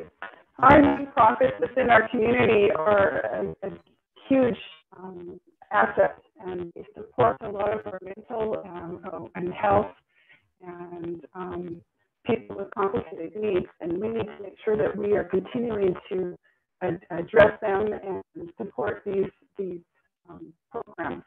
to support our other programs within our community, of possibly our ski hill and all those things. Those are also very important because they bring revenue to our community and community growth and spirit. And these things are very important for us to be a city so that we can be a friendly city and be known as that, as a community oriented and people who are loving each other. Okay, thank you, Tammy. So in recognition of the time, we're getting really close. I am now going to cancel any other wild cards. If you have not used it, sorry about that. We have to stay on track. Next question goes to Kevin McLean, Yad Minhas, Kevin O'Toole, and John Laners. What is the one thing you will advocate for to help GP become more green? Kevin McLean.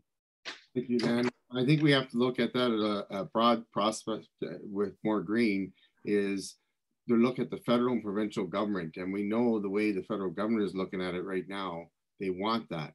And so we have to do through Federation Canadian municipalities, try to find whatever grant monies we can get through the federal government and then with the provincial government.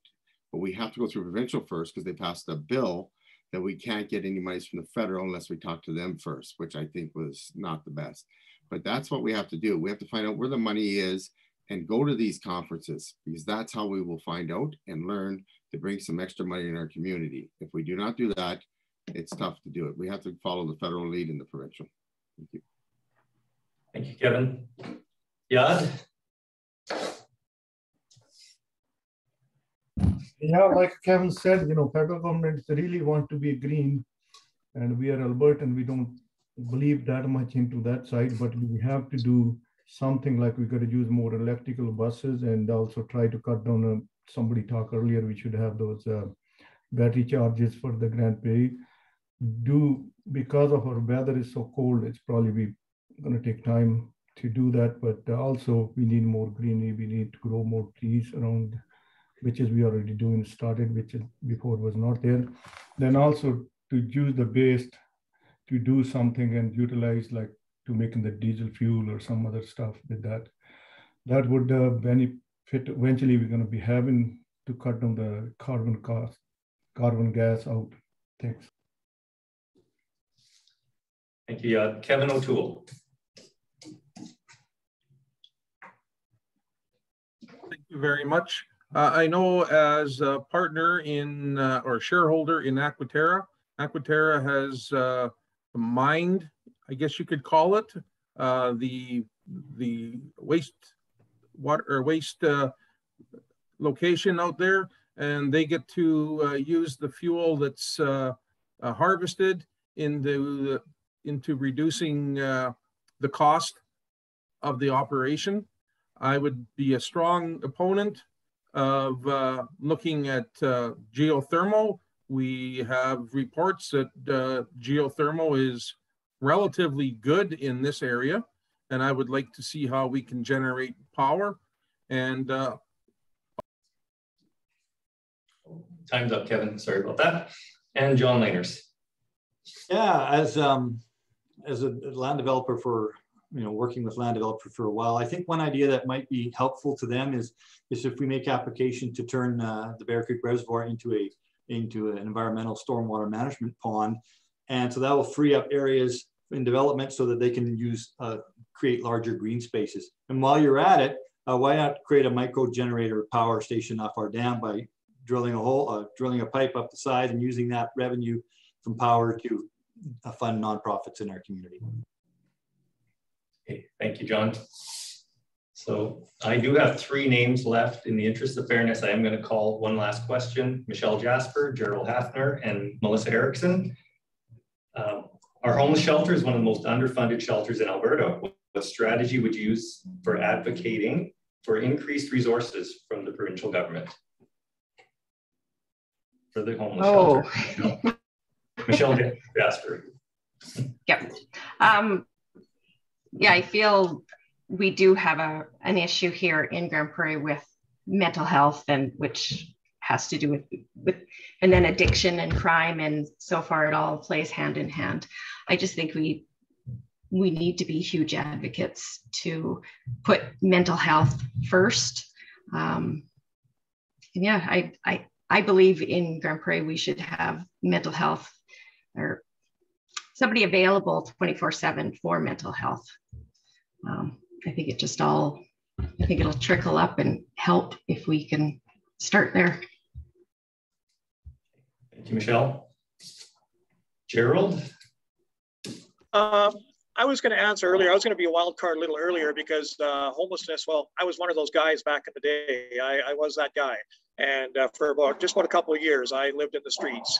And so to be on that side of it and to come where I've come to, I know there's hope for all that. And we have to be advocates for these guys. Do they all want to be helped? We know that's not true, but there's 99% of them want to be helped. And so we have to find a way to be there for these guys and make it happen for these guys. I'm so passionate about that. I meant to do wild card earlier on that one and I dropped the ball on it, but absolutely. And that just echoes what Michelle's saying basically. So thank you. Okay, thank you, Gerald. Yeah. And finally, Melissa. Thank you. I do agree with my fellow candidates here. I think it's very important that we address these mental health issues. I believe Grande Prairie is the 5th largest city in Alberta. So, you know, we have an issue with the unhoused individuals here. But I think collaborating with the nonprofit organizations that assist these folks in lobbying the provincial government is going to be very key. So if that means consulting with these organizations and these individuals and working together on campaigns for presenting to the provincial government is going to be very important for all of us to be involved in, whether or not we're on city council. So I think that's something that's going to be very important going forward. Thank you. Thank you, Melissa. And thank you for all the candidates for your responses this evening. It's time for closing remarks. You can either summarize your campaign or you can further extend on any responses from any of the questions tonight, or just talk a little bit about yourself and let people know who you are. This order was done by random draw. I'm going to do the same system and I'll call you 4 at a time. We'll start with Gerald Hafner, Neil Tuazan, Kevin O'Toole, and then John Laners. Okay, well, that wasn't fair, was it? Anyway, you know, I'm one of the new guys here. And when I decided to come on board and run for council, I was passionate about Grande Prairie and I'm passionate about Grande Prairie. I've been a citizen here for 20 years, 22 years, and back and forth my whole life here. I wanted to be a voice. You know what? All of us here that are talking right now, we were all new trying to go into, you know, politics at one point of our life. You guys were all been there. This is my first kick at the can. And it's because I am passionate about our city. Homelessness is huge with me. The women's shelters are huge with me. And that's where I'm going to put my focus is in that. As I learn more and as I go ahead with this, I know I'll be a voice for Grande Prairie. As I've spoken to everybody, when I decide to vote on something, if I'm elected into council, you have to talk to Grande Prairie first. As Gladys said back a little while ago about the old Trump building. Sorry, Gerald, time is up. Thank you very much. Neil, your closing statement. Yeah, again, good evening to everyone. As a volunteer since I was 15 years old, the only thing that for me doing in the council is not really a job for me, it's a passion. It's really a passion for me to serve the people. I like to meet people. I like to talk to them. How are they doing? I really love to serve the people. As a president of the nonprofit organization of the Filipino Association of Grande Prairie area, which I was doing since almost 3 years now, I just want to let the people of Grande Prairie know that I want me to be your voice in the city council. As a simple person I am. I'm not a business owner. I'm just a simple guy like you. I'm a community leader. I'm not a politician. Thank you, Neil. Kevin O'Toole. Thank you very much, Dan. Just a little bit about myself. I've lived here since 1965. I moved here when I was 5. I've got a wife, married 41 years, and I've got 3 children and 10 grandchildren. I truly believe in this community. I have spent the last 11 years serving on council. I take it as a big, important job, one that I'm very proud of. And with that, I want to make sure that people can go out onto the street, go for a walk, and be safe. I want them to be able to enjoy sports. I want them to get a good education. We have the GPRC here, and you know, that's a jewel that I'm very, very proud of. We've got an airplane. If you want to get out of Grande Prairie, we've got an airplane airport here that you could travel within a few hours. You can be in another country. Thank you for your remarks, Kevin. John Laners. Yeah, thank you. I guess I've lived in this town since I was in diapers, and I suspect I'll be here until I'm back in diapers. Many of you know me. I'm making a living as an engineer, but I think I've made a life out of giving back to the community. And my dad always said it's important to give back more than you give, and I believe that too. And I guess for the past 20 years, I've been on the public school board, trustee, creating great citizens and good neighbors for all of us. And now I want to continue making a grand city. So people ask me what I believe, and I believe we need to get value for our taxes. We need to ensure that all people in the organization are excited about their roles and they understand the high expectations we have for them and ourselves, and that they and us are all held accountable to the cities of Grande Prairie to be good stewards of your money. And I believe the community and getting together is important, and events that bring people together is good for our well-being. And I believe that we live in the city of opportunity. And then sorry, time's up, John. Thank you. The next four on deck: Solomon Okifo, Sarvinder Singh, Wendy Bosch, and Kevin McLean. For your closing statements, go ahead, Solomon. Thank you very much. Hello, Grande Prairie. You've seen me, you've heard about me. I want to let you know that I'm prepared to serve. For the past 2 years, I've invested over $10,000 on myself to train in public administration. That was to enable me to understand how to know the needs of the community and effectively craft policies to meet those needs. I am not a typical politician. I don't sit on the fence on issues. If you like the truth, you're gonna like me. If you hate the truth, you're gonna hate me. I want to let you know, I want to build a family-friendly community with a culture of love and unity, a crime-free society, strong economy, affordable and highly integrated. You know, like I said, in Nigeria, they will say, shine your eyes. It means look at people very well. Don't vote for people who are there to protect their business, who are representing interest group. Vote for genuine people like Solomon. Thanks, Solomon. Sarvinder. Hi, yeah, something about myself. I came to Grande Prairie about 7 years ago, and I started at a minimum wage, and I've struggled a lot. And through 37 years, I've been through different jobs, different fields, and all that experience. And I was able to save up some money, and then started my own business. And then now I thought it was about time to give back to the community. And there's a lot that needs to be done.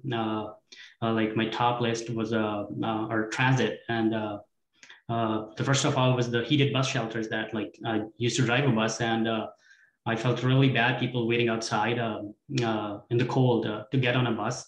That, and then all over, I just want Grande Prairie to be a safer, healthier, and sustainable community and city. And whatever I could give that to make it happen, I would do that. Thank you. Thank you, Sarvinder. Wendy? First of all, I'd like to thank the Chamber for this forum. It has been enlightening and actually quite fun. I made the decision to run for City Council because I see such potential in Grande Prairie. I am business focused because I believe that a vibrant economy translates to a vibrant community. We need our businesses to stay open. We need kids in activities. We need our people to be working, and we need to have a safe community. Our region is the economic driver for the province, which will translate to economic growth and a vibrant community. Having a strong community also results in supporting our social and not-for-profit sectors. I work as the executive director for the Grande Prairie Downtown Association, so I'm well versed in advocating for Waikor and hopefully my city. And thank you, Wendy. The next four I've drawn are Gladys Blackmore, Michelle Jasper, Chris Thiessen, and Dylan Bressie. I think you're missing me, Dan. Oh, sorry. That's okay. I did miss Kevin McLean, sorry. Please, Kevin. Thank you, Dan. Statement. I'm very proud to call the city of Grande Prairie home for the last 31 years. We have grown to become a city that is very diverse and young. People from around Canada and the world have moved here for work and to raise their families. A strong city is a diverse city. My experience on 2 previous councils, committees, and boards has helped in my development. Thank you, Helen Rice, Lauren Radburn, Dwight Logan, Dan Wong, Bill Given, and many more. You'll see over the next 3 weeks my hope for change with policy and procedures in the city. We need to move forward together after COVID and this bad economy are behind us. We as a community, province, and country will win. Vote McLean, McLean with the mustache. Thank you. Thank you, Kevin. So I did announce the next four: Gladys Blackmore, Michelle Jasper, Chris Thiessen, and Dylan Bressie. Get them on the screen and begin with Gladys. Well, thank you everyone who's out there listening to us tonight and watching us on the screen. We appreciate the time that you've put in. You know, I believe in Grande Prairie. This is our home. This is your home and mine. And we want this city to be the best home that we can build while staying in budget. We want drivable streets. We want great activities for our kids. We want affordable services. And we want a council to defend our interests to both the province and to the feds. And to accomplish this, we need a council that is experienced, that is resourceful, and that is capable. I'm experienced. I've been on council for 9 years in the past, and I had a good track record. I'm resourceful. I have a business degree, and I've spent a lot of time in management, and I've delivered some pretty big projects on shoestring budgets, and I'm capable. I can bring people together, I can read a balance sheet, and I know when someone is feeding me a line of malarkey. So on October 18th. Thanks, Gladys. Michelle Jasper, you're up. Hi, I just want to say thank you for taking your time to join us tonight. I would just like to, I've lived in Grande Prairie for just over 40 years, raised 4 kids here, and we actually recently just welcomed our first grandchild. Yeah, and I've also had a hand in helping to raise several other kids from around here. I just want to help bring the community closer together so people feel safe and want to stay and raise their families here and maybe retire and have lots to do. But yeah, vote for Michelle. Thank you. Thank you, Michelle. Chris Thiessen. Thanks, Dan, and to all the members who are taking part here today. It's great to see such an outpouring of community leadership and togetherness for the amount of people that care about this community. And if you know me, you probably already know that I'm a force for positivity.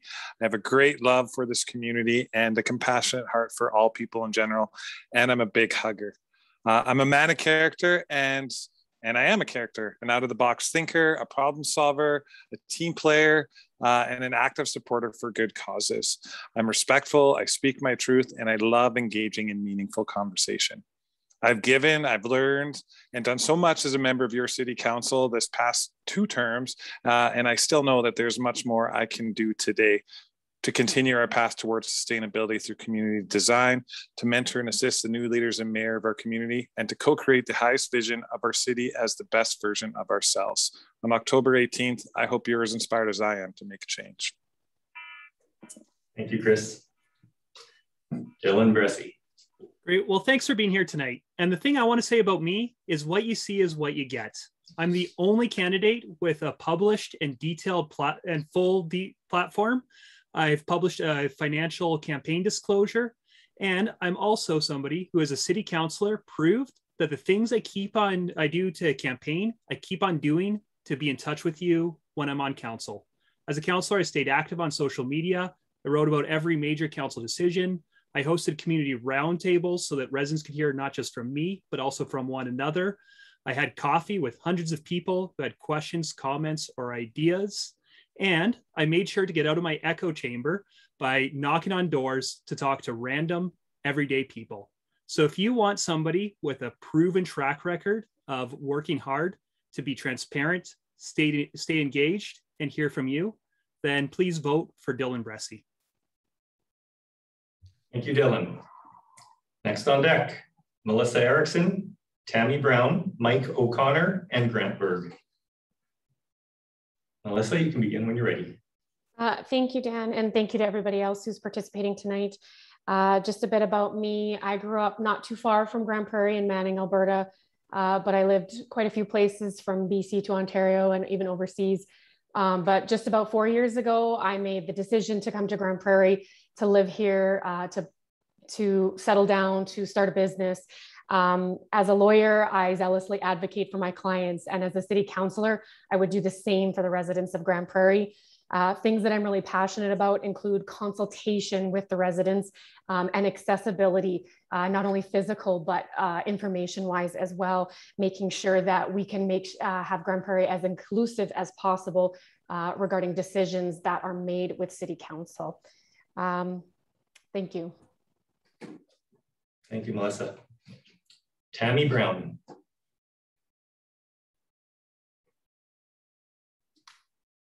Tammy, we need your video, and I think you're still on mute. Sorry, everyone, I keep forgetting to unmute. Thank you, and I've had a wonderful evening with you all. As your city councilor, I believe in serving our community and making Grande Prairie our proud home. I will do this by being grounded, working hard, and being committed to you, the residents of Grande Prairie. I want to work for you and your families for growth, sustainability, and for an economically responsible city for continued prosperity. I will fight for the hardworking families of Grande Prairie, for controlled and managed spending of the city's budget, and to control capital overspending. I will encourage economic growth in our area, creating jobs and opportunities. I will work with our city councilors for positive partnership with other municipalities, the province, and the federal government. I will strive for a friendly, comfortable, safe place for our residents to preserve the best of small town life in the city and embrace creative, positive thinking. I believe in Grande Prairie's future and upon our community strength and making a life that all city residents want to achieve together. And for more information on me, you can go to my website, brown2021.ca. And thank you for the opportunity, and vote Tammy Brown. Thank you, Tammy. Next up, Mike O'Connor. Thank you, everyone. Great forum. My board experience positions me well to represent all residents. My board governance training will aid me in focusing on the goals of the city. I now have the time, the passion, and the energy and the determination to be the best city councilor. My future focus and work ethic will drive us forward in a growing, innovative economy and a safer community where businesses and families will move and put down roots just like I did. I have invested time in this community, especially in the last 9 months. I have been attending Zoom City Council and subcommittee meetings since January, and I have treated this as a full-time job. Hard work is only the beginning. I will give all my effort to represent all citizens of Grande Prairie with an open mind, open ear, and a collaborating spirit. No one will outwork me. I'm at your service on October 18th. Vote for Mike O'Connor because we are better together. Thank you, Mike. And finally, Grant Berg. It's ironic that we've been here 2 hours and it's a Chamber of Commerce event. We haven't talked about small business yet. I am a small business owner. I am a member of the Chamber of Commerce and was actually honored earlier this year to be a finalist for an Alberta Business Award of Distinction. I also sit on the Downtown Association board. I'm passionate about small business. So rather than talking about me, I invite you to go to my website, grantberg.ca. I want to take just this rest of my time to talk about small businesses, how they build community, mom and pop stores. From there, they evolve into the box stores, a restaurant change, but we also see, we get a critical mass and those people come back. And so what I want to see over the next 4 to 8 years is how we can nurture small business so that it will add employment, tourism, culture, and quality of life to Grande Prairie. So that's one of the important things to me that hasn't been addressed or asked over the past 2 hours. Again, revolves around small business. Thank you, Grant. And our final 3 councillor candidates, Ejibola Adekombo Taiwo, Yad Menhaz, and Paul Robin. Ejibola, when you're ready.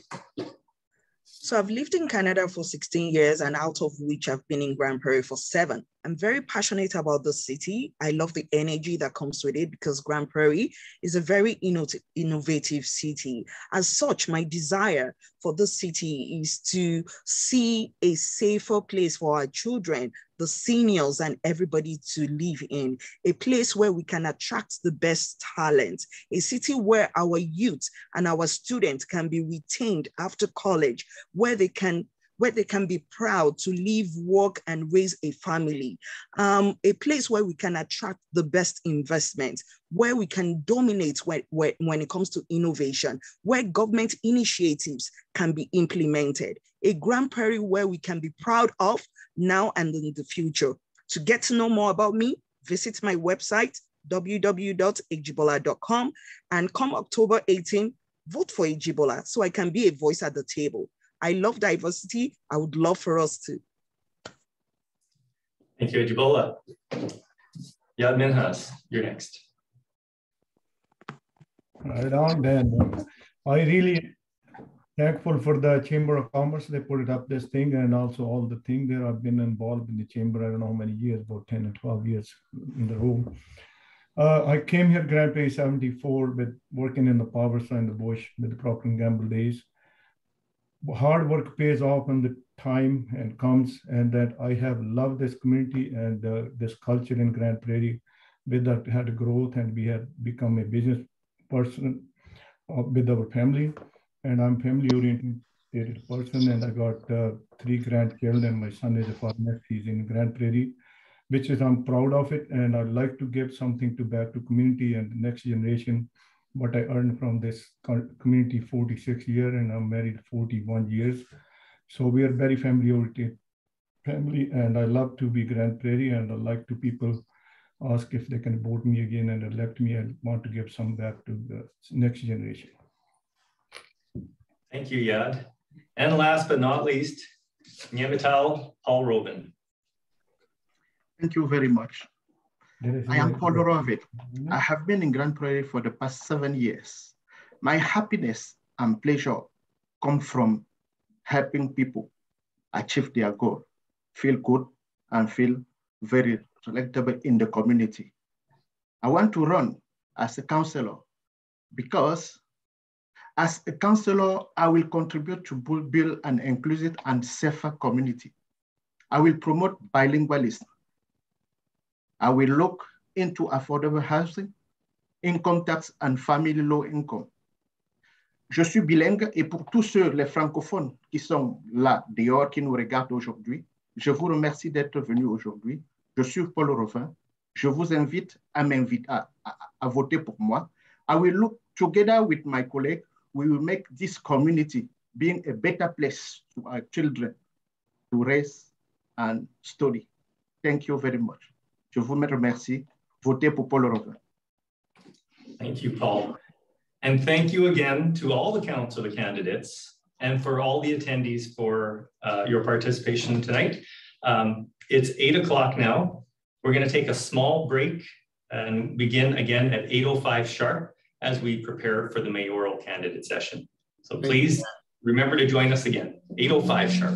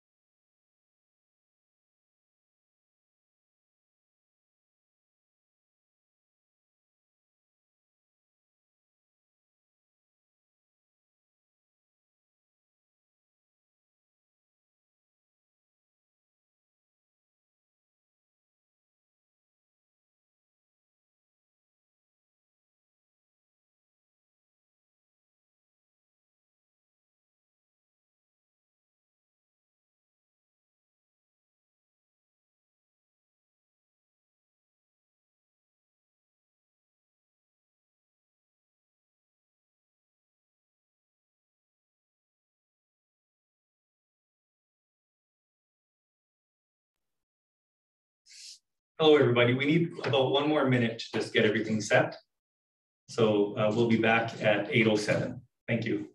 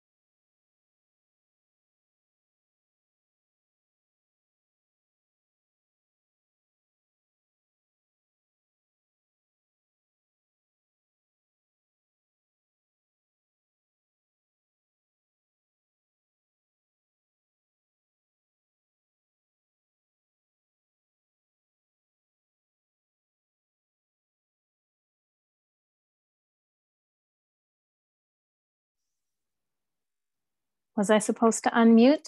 It said spotlight.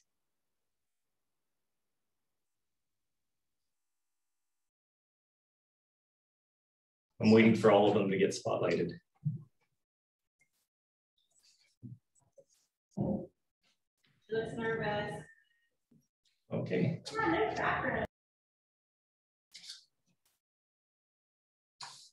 So welcome back, everyone.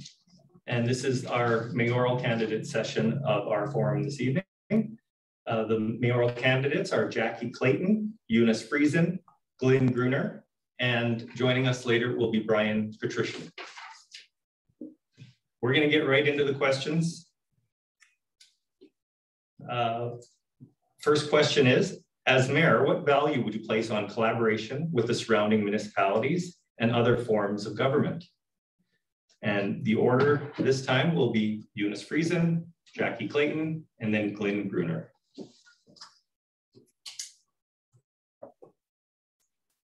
Thank you. Thank you for hosting. I'm delighted to be here.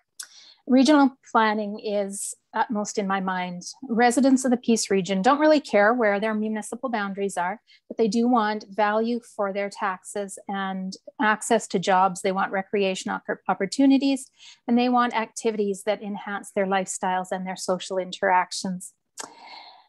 And I am committed to laying the groundwork for successful collaboration. We did have the intermunicipal collaboration framework, the cost sharing, that will be solved and set in April. And we look forward to taking the learnings from that, getting cost sharing out of it, and being able to move on to better relationships and finding some things that we can collaborate on. Thank you, Eunice. Next up, Jackie. Good evening. Throughout my city council life, relationships that are truly essential for continued growth. In order for us to be taken to have a leader that is invited to these tables and is welcome to these discussions, there is no doubt that historically both the city and the county and elected officials have been on opposing sides, leading their competitive nature rather than finding a common ground. Grande Prairie needs a mayor who leads with a collaborative mindset and one that is solution-driven, benefiting both sides. I am that mayor. Thank you, Jackie. And Glenn. Is it working? You're on. All right, so I started the Hillside Neighborhood Association because of how bad the theft was getting. And I was basically bullied into it by a neighbor, but it worked out really good. We did a lot of good. But things got worse, obviously, the last 4 years. And now that's why I'm running. So a lot of the issues I'm not really gonna have a position on because I'm sort of just focusing on trying to find a reason to stay in Grande Prairie, which is to fix all the problems that people tell me about, which I learned there's a lot of problems, but the main one, crime. And I'm good. Thank you, Glenn. And I see Brian Patrician has joined us. Brian, are you live right now? If you are, I'm going to read that question to you. Oh, I think I am. Hang on.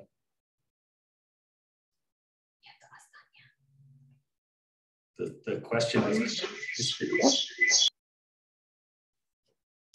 okay, we'll do a new question. So the order for this round will be Glenn Gruner, Eunice Friesen, Jackie Clayton, and Brian Patrician. So the question is, tonight has had a lot of talk about adding things to the City of Grande Prairie. How do you plan on doing this without raising taxes? Glenn, the question goes to you first. Can I, pardon me? Yes, Eunice. Dan, you warbled a bit on that very first part. Could you repeat the question one more time, please? Sure. Tonight has had a lot of talk about adding things to the City of Grande Prairie. How do you plan on doing this without raising taxes? All right, so when it comes to the budget, I realize that as soon as the election is over, we're pretty much hamstringed for 1 year. But what I want to do is bring everyone that cares about government online to vote, to basically hijack representative democracy with direct democracy. I'm going to get a hold of Solomon because I liked what he had to say and he's pretty much already earned my vote. So these issues basically will have to go to every single individual that cares enough about where their taxes go to go online and say what they want. Okay, thank you, Glenn. Next up is Eunice. Thank you. I am very proud that we reduced taxes this year by on this 4-year term by close to 1%, and that we did so with fiscal responsibility and restraint. We will be able to continue to keep taxes at a minimum, and I believe we can keep to just inflationary rates and learn to do a lot more with what we have through priority-based budgeting, where administration aligns the budget with what's important to us, and through lean initiatives where city staff identify improvements to save money and improve process. That gives us more money for other things. Thank you, Eunice. Jackie Clayton. Thanks, Dan. First and foremost, there was ideas discussed tonight, but once the new council is formed, you need to actually be built or spent on. You need to make the tough decisions that our community remains affordable. In this last term, we did work hard. I was the councillor that put forward a -4 in the first year of a 4-year budget. We got to that through very tough decisions and discussions. However, through the year, we realized that there was some easy wins there. Our economy is still in recovery mode. We need to work hard to make our community affordable. I am the only mayor candidate that supported a 0% increase for this next budget cycle. There are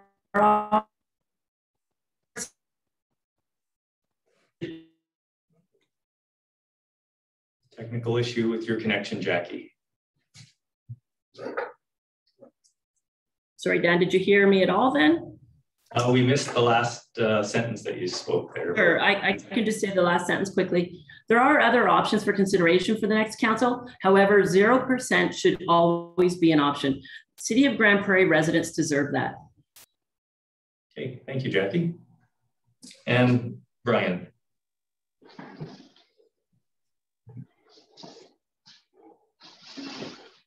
Please unmute yourself, Brian, and start whenever you're ready.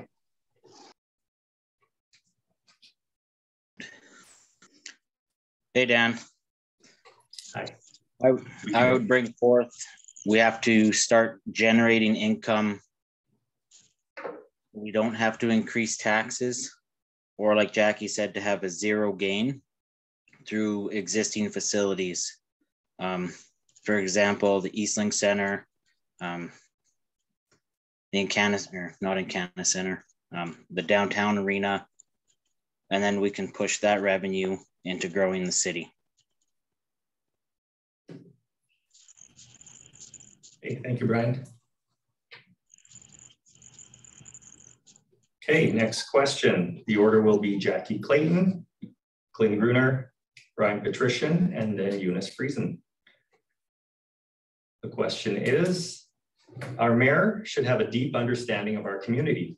Can you please speak more to your commitment and experience volunteering, doing board work, and community leadership? As your mayor, I absolutely have that experience. Through being in the Chamber of Commerce for 6 years, the Grande Prairie Regional College Board of Governors, 6 years. I also worked on nonprofit organizations such as the Hospital Foundation, small groups such as Mamas for Mamas. I am passionately committed to our community. My relationships extend past the local level to provincial and federal levels, and I've worked very hard to establish those relationships. You have to have the relationships in order for our city to be successful. You have to be invited to the tables for discussion, but you have to put the time into these organizations. It's not a short period of time. It is a long commitment. I've been here since 1999, and since the day I got here, I've committed my time to this community. I truly believe that this community is. Time's up, Jackie. Glenn, you're up next. And you need to unmute yourself, Glenn.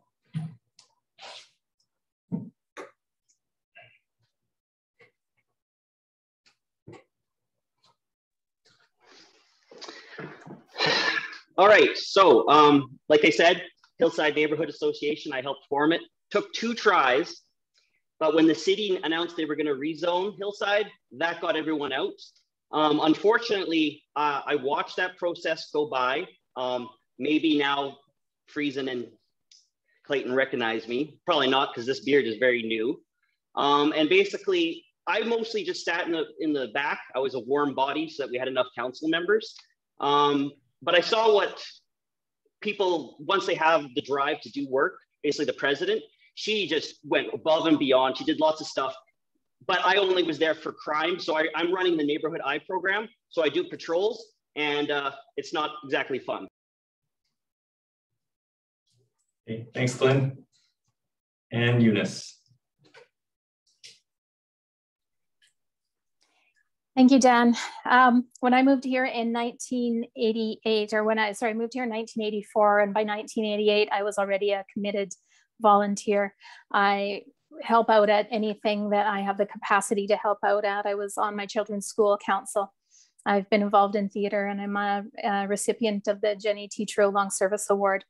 I volunteered for Special Olympics as a nurse back in, I think it was 1990. I was a board member on Odyssey House when we built the new women's shelter. I was a director of the Chamber of Commerce. I sat on the GPRC board of directors, and I also served a term and was reappointed as an appeal panel member for the Minister of Social Services. Okay, thank you, Eunice. The next question, the order will be Brian, Jackie, Eunice, and then Glenn.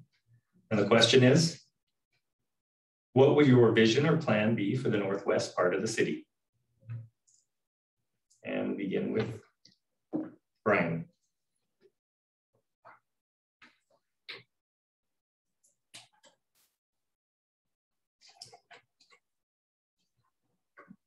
Not sure if you're not unmuting yourself, Brian, but we can't hear you. There you are. Oh, is that better? Yeah. Okay. Go ahead. Hey, Dan. The northwest part of the city, I understand there's more residential buildings going into there, which is always great for housing to keep people working. I could see more commercial, like small business stores going in there. I wouldn't put much for large corporations. I don't believe like large corporations would keep money within the city and keep everybody local. But that's what I would like to see there. Okay, thank you, Brian. Next up, Jackie Clayton. Thanks, Dan. Grande Prairie is absolutely a leader in many industries, but one that we need to consider for the Northwest area land that we annexed recently from the county is an agricultural plan. This could include vertical farming, partnering in collaboration through industry to use gas to heat these greenhouses. 90% of an incinerator is burning sweet gas, and in turn, that sweet gas could be used to heat these greenhouses. There's opportunities of agricultural demands that we already plant, such as processing of peas, as well as processing of hemp, and potentially oat processing. But the other thing to consider is vertical farming. Maybe we become the next leader of growing strawberries for Northern Alberta. We can partner and build P3 opportunities where we build the infrastructure with partners, but allowing the private sector to get the best deal possible. Looking at these options. Thank you, Jackie. Time's up. Next up is Eunice Friesen. Thank you, Dan. I wasn't sure which way to go. I thought maybe go in the direction that Jackie did, but since she did, I'll go in the other direction I was thinking about. So in the Northwest area, we have some significant new neighborhoods, including Arbor Hills and Royal Oaks North and Hidden Valley. And we have a dearth of recreational opportunities up there. So as the old comp and the leisure center come down, we have a blank slate to create a recreational hub for that corner of the city. And it saves, right now it's a really long drive down to the Eastlink Place, and to be able to figure something out that just so suits that end of the city would be really exciting. Thanks, Eunice. And to finish up that question, Glenn. There. Yeah, I remember when that got adopted and became part of the city, people were pretty much not impressed and they thought it was a joke. Really, it seems like the city just wants to interfere with the highway because they're terrified of losing all the tourism, et cetera, et cetera. That's an unfounded worry. That part of the city, I mean, you could put something big in there, but it's just a horrible location. We should have went the other direction. I don't have a time machine, so back to direct democracy, see what people can make out of it, crowdsource the idea, basically. And I'm done. Okay. Thank you, Glenn. For the next question, the order will be Eunice Friesen, Brian Patrician, Glenn Gruner, and Jackie Clayton. The next question is, what role does the city play in supporting and ensuring the future success of GPRC? Eunice, please unmute yourself and begin when you're ready. You bet. Thank you very much. So I graduated from nursing at GPRC in 1988, and it's near and dear to my heart. When I was on the Board of Governors, I donated 100% of my remuneration back to the Learning Lab at the new hospital. I just thought it was a great full circle. GPRC fills a critically important role in our community, in our region, such that we can educate our kids here and keep them here, and we don't have to send them away and lose them. We're at an unprecedented opportunity now to really select programs and services and that actually fit what we need in our city with the polytechnic status arriving. So it's an exciting. Thanks, Eunice. On to Brian. The city's role with GPRC, say we'd have to have a reason for people to come, or students to come here and stay and get educated in the school. So good infrastructure so they can commute back and forth, affordable housing so they're not drowning in student loans, parks and recreation because everybody wants to go have fun after class. We just need to improve on those aspects and we'll see them come. Okay, thank you, Brian. On to Glenn. Hi, this actually kind of applies to me a bit. So I went to the U of A. They threw scholarships at me, so I made money going the first year. You get to the second year though, the scholarships aren't there, and now I'm working with less money. My roommate was all crazy about GPRC and said how much better it was because U of A, they just throw a book at you and you're on your own. Came back to GPRC, teachers were great. You have to have a college in a city basically just to survive with the way our economy is going. But you got to have degrees that actually get you jobs. So they pretty much already do that, but we're competing with the college north of us. I can't remember which one it is, Fairview, which is steal business from. Sorry, Glenn, time's up. And we'll finish off with Jackie Clayton. Thanks, Dan. After my 6 years with the Chamber, my second most favorite experience in volunteering was my 6 years with Grande Prairie Regional College.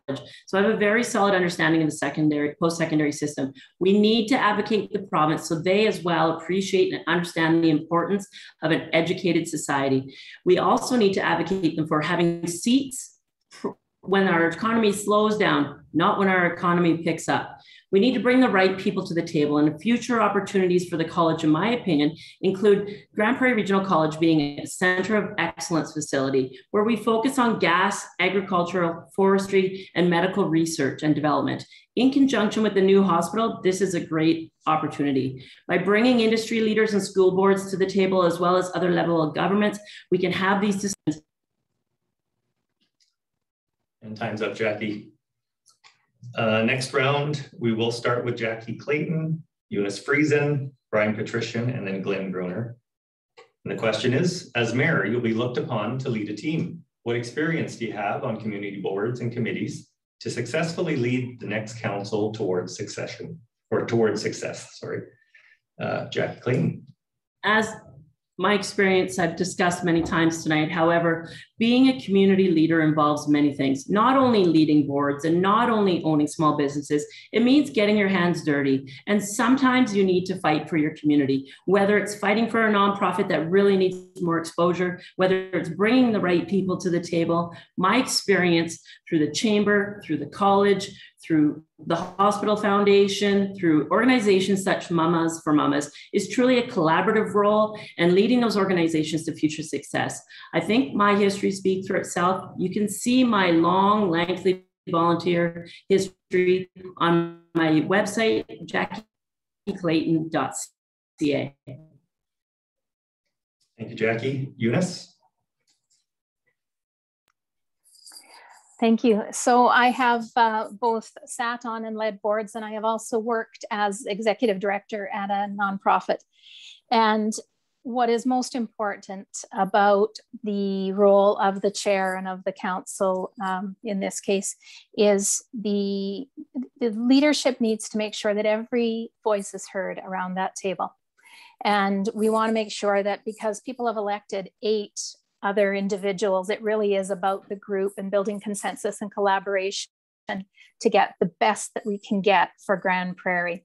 So my role will really to be make sure that everyone at the table is heard and the best decisions are made.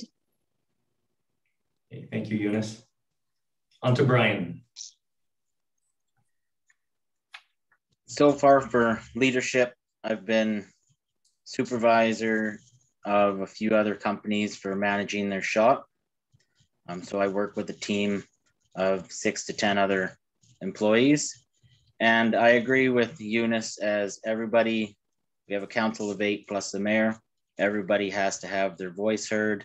If they have questions, you give them enough time to express their opinion, and so everybody can make an informed decision. Okay, thank you, Brian. And Glenn. So I'm a bit of a fence sitter. I get into arguments with liberals and conservatives, but not about the normal things. It's usually the things the liberals and conservatives agree on that I'm like, you might want to think about that a little bit harder. Like donating clothes and food to certain African nations backfired because their main industry were textiles and farming. And we destroyed those nations. Biden just destroyed Afghanistan. And I'm watching my city get destroyed. And I'm not exactly a community leader. I'm only standing up now because the choice is save the city or get out of the cities. And if you go online, that's what everyone is saying. Get out of the cities, get out. Okay, thank you, Glenn. So the next order of questions will go to Glenn, Brian, Jackie, and Eunice. And the question is, how would you describe the job of mayor? So Glenn, please begin. How would you describe the job of mayor? I have not been able to watch the in-camera meetings, the ones that we don't get to see, or as I like to call them, the secret council meetings. So I don't really know what is said behind back doors. I only know what people say about politicians.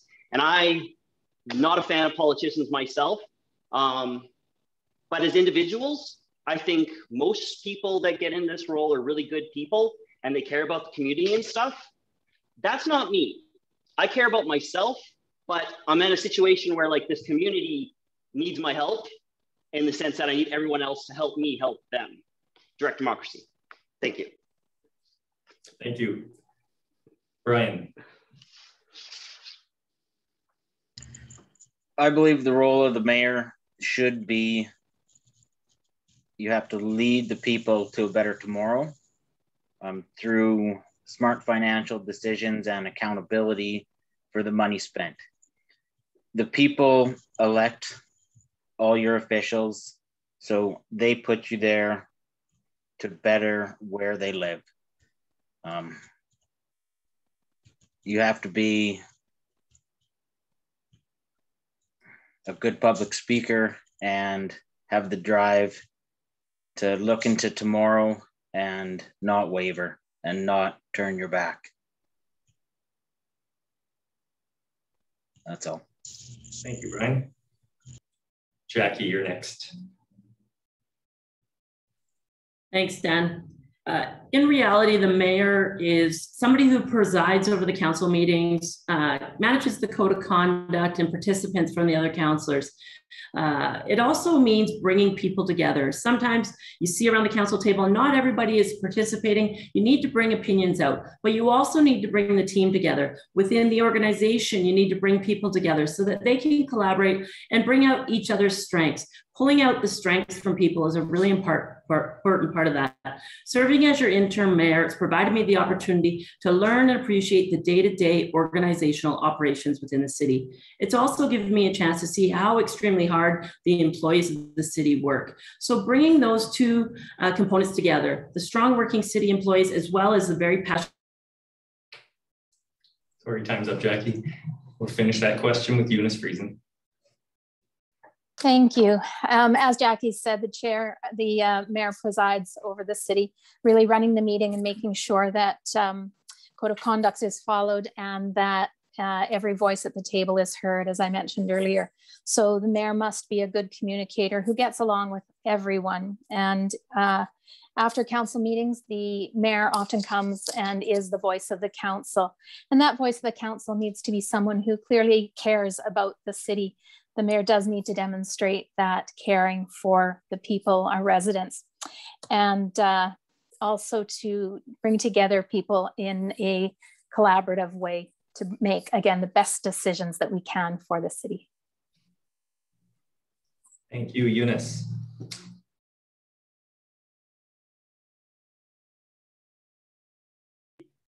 And the next question is, how would you attract investment to the city? Oh.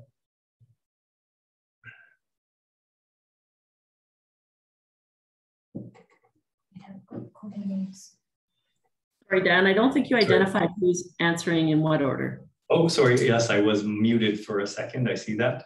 The order is Brian, Eunice, Glenn, and Jackie. So how would you attract investment to the city? Starting with Brian. I would start with infrastructure upgrades, possible incentives for small businesses, for startup, like low interest startup loans or grants from the city, large corporations, any land that the city owns, we could make a fair offer to purchase to bring their businesses to us. That's about it. Okay, thank you, Brian. Eunice.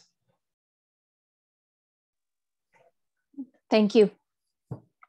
So we certainly need to get areas like Hughes Lake serviced and ready, even if we need to do interim servicing until we're ready. We need to have it ready to immediately and confidently sell as an opportunity.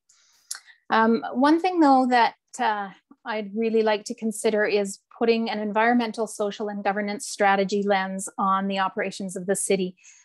Investors are now looking for partners who have strong ESG programs and strategies. That means, what do we do for the environment? What do we do for the social problems in our city? And how do we govern? And that is what investors are looking for. If we want to attract investors, we need to make Grande Prairie what it is. Thank you, Eunice. Glenn, you're next. Yeah, investment's a hard one when pipelines keep getting canceled on us. Probably our best bet is actually GPRC, and then change the rules so that you can just flood in basically Chinese students, Vietnam as well. We're really missing an opportunity by, because like China's booming. We used to try and fight it, but both sides pretty much agreed now that China's the future. And we're like Chrétien's out there getting investments. So like Grande Prairie really needs to pick a side basically and either go in all in on cheap Chinese products and help educate their masses so that they become a lot more like us and maybe, you know, democracy. I'm done. Thanks, Glenn. And finishing off, Jackie. Thanks, Dan. The city has a lot of opportunities when it comes to the future of investment. We need to, as a council, we need to build those opportunities to fruition and really amplify what is available out there. Consideration always needs to be given to P3s, but we also have to be at the table. If we're not at the table for discussions to provide opportunities and show the world what is actually available in Grande Prairie, we're never going to get considered in those discussions. Discussions and decisions are made outside of Grande Prairie, but Grande Prairie always needs to be considered. My strong relationships within the corporate world and the government will allow me to bring the right players to the table. While the private sector designs and builds projects, the public sector can bring the right people to the table. This is always overseen by administration. And that's time's up, Jackie. So the next question, the order will be Eunice, Jackie, Glenn, and Brian. And I am going to insert my own question, being moderator of this event tonight. My question has to do with the downtown.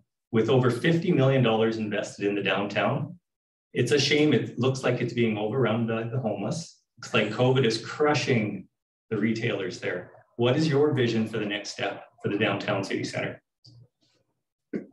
Eunice. Thank you. Thank goodness we're near to the end of the work that needed to be done downtown, and it did need to be done so that we could begin to rebuild with some higher density housing and bring people downtown. But yes, right now we have an issue with about 200 and some homeless people in Grande Prairie. We're making steps now to house these people in appropriate housing. One is the coordinated care campus that we have purchased the stone bridge for. There's going to be other needs for housing for them as well. We'll take care of that over the coming years, but then we need to really invest in attracting people and excitement and festivals back downtown, and we will. Thanks, Eunice. Jackie.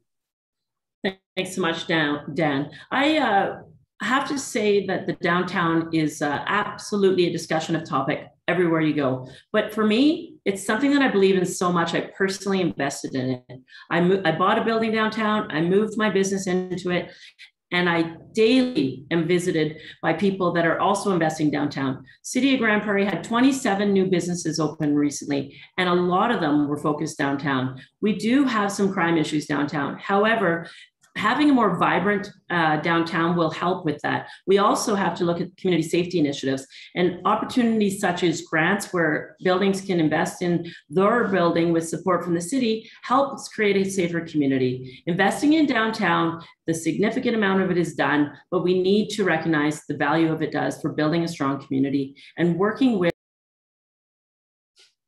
Thank you, Jackie. Glenn, question goes over to you. Boy, I should get my software running and conduct a poll and see exactly how many people think the money was spent well. Mostly, I think the fact that it looks really bad already because it's been damaged if you go and look. And then when you start looking up the price tags for like the zipper pattern was something like 50K. Pretty much everyone quickly veers in one direction. They love it or they hate it. But it seems like the more information they learn, the more they hate it. But I mean, it's in the past. We got to focus on the future. So I'm going to focus on voting on getting people to vote on like what to do next, not placing blame or there's no point talking about it. It's done deal. Move forward. Okay, thanks, Lynn. Brian? With downtown, with the work that's been done there throughout the last 4 years, I've seen a lot of businesses almost in a chokehold because the construction removes their flowing consumer. So we have to bring, once the construction's finished, we have to bring that flow back.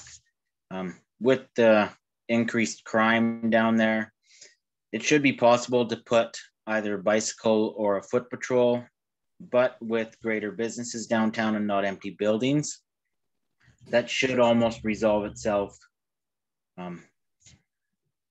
and fix the issue.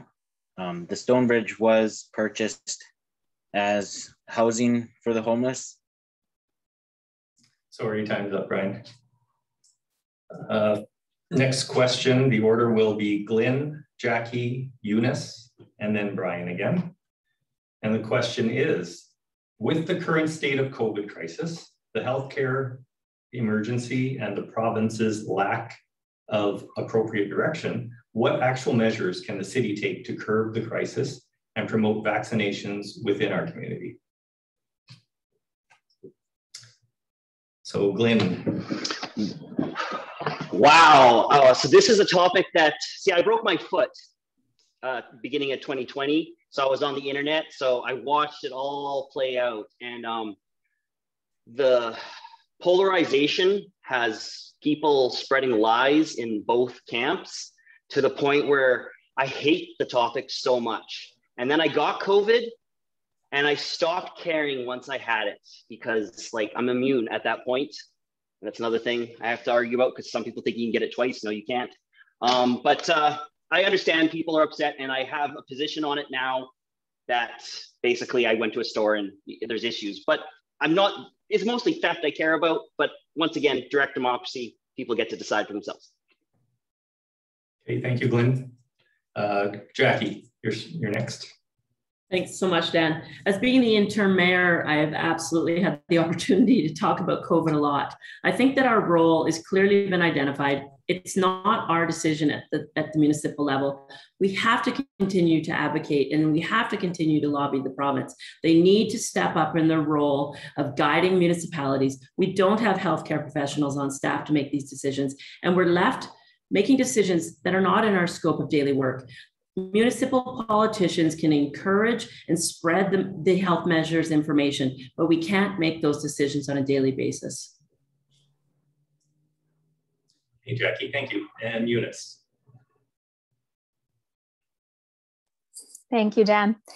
It is the municipality's responsibility to support the businesses in our communities and the individuals in our communities as they seek to live their lives in a way that has been imposed on them through public health measures.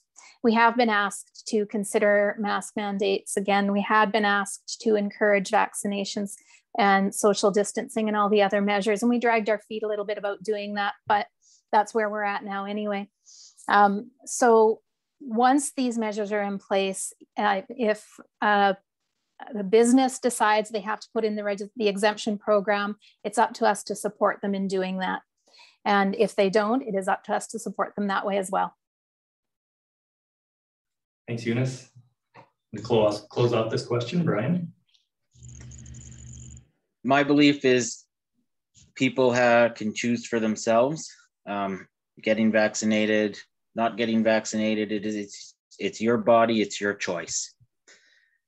Whether you wear a mask or you don't, once again, it's the clothing you wear, it's your choice. AHS, them claiming that the hospitals are overrun. I noticed in a few previous months, they've cut pay to your nurses, so it's not hard to overrun a hospital when you have a staffing issue. But I'm very pro-choice, and you should not push your beliefs onto somebody else, medical or otherwise. Okay, thank you, Brian.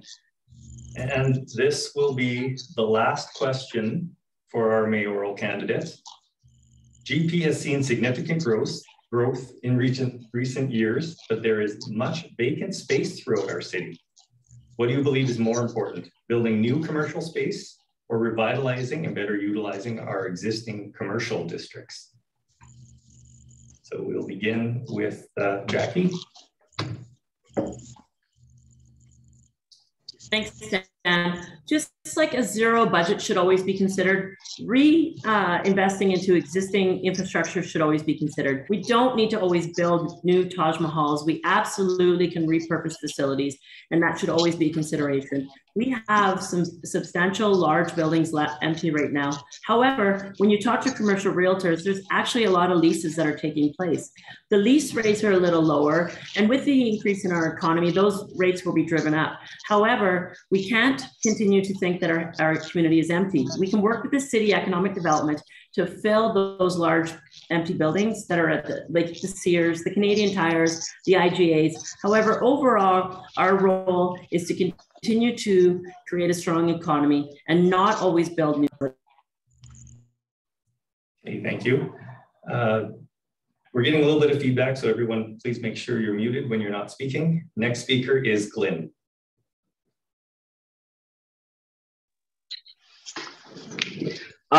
So the free market will take care of that. So then it's a question of how many bodies you get back into Grande Prairie. Obviously, oil boom helps. Natural gas is kind of our thing. Natural gas is going to keep booming as it pushes out coal, and we watch the green energies fail because that's what most of them are doing. Because without subsidies, they don't work. They were talking about geothermal before. Yeah, we're not Saskatchewan. You have to. The problem is geothermal has a time span before you run out of heat that you can suck up. So I know so much stuff, and there's not enough time to explain it all. But we just need to get the economy going, and all those empty spots will fill up because we're not like Japan. House values go up with time.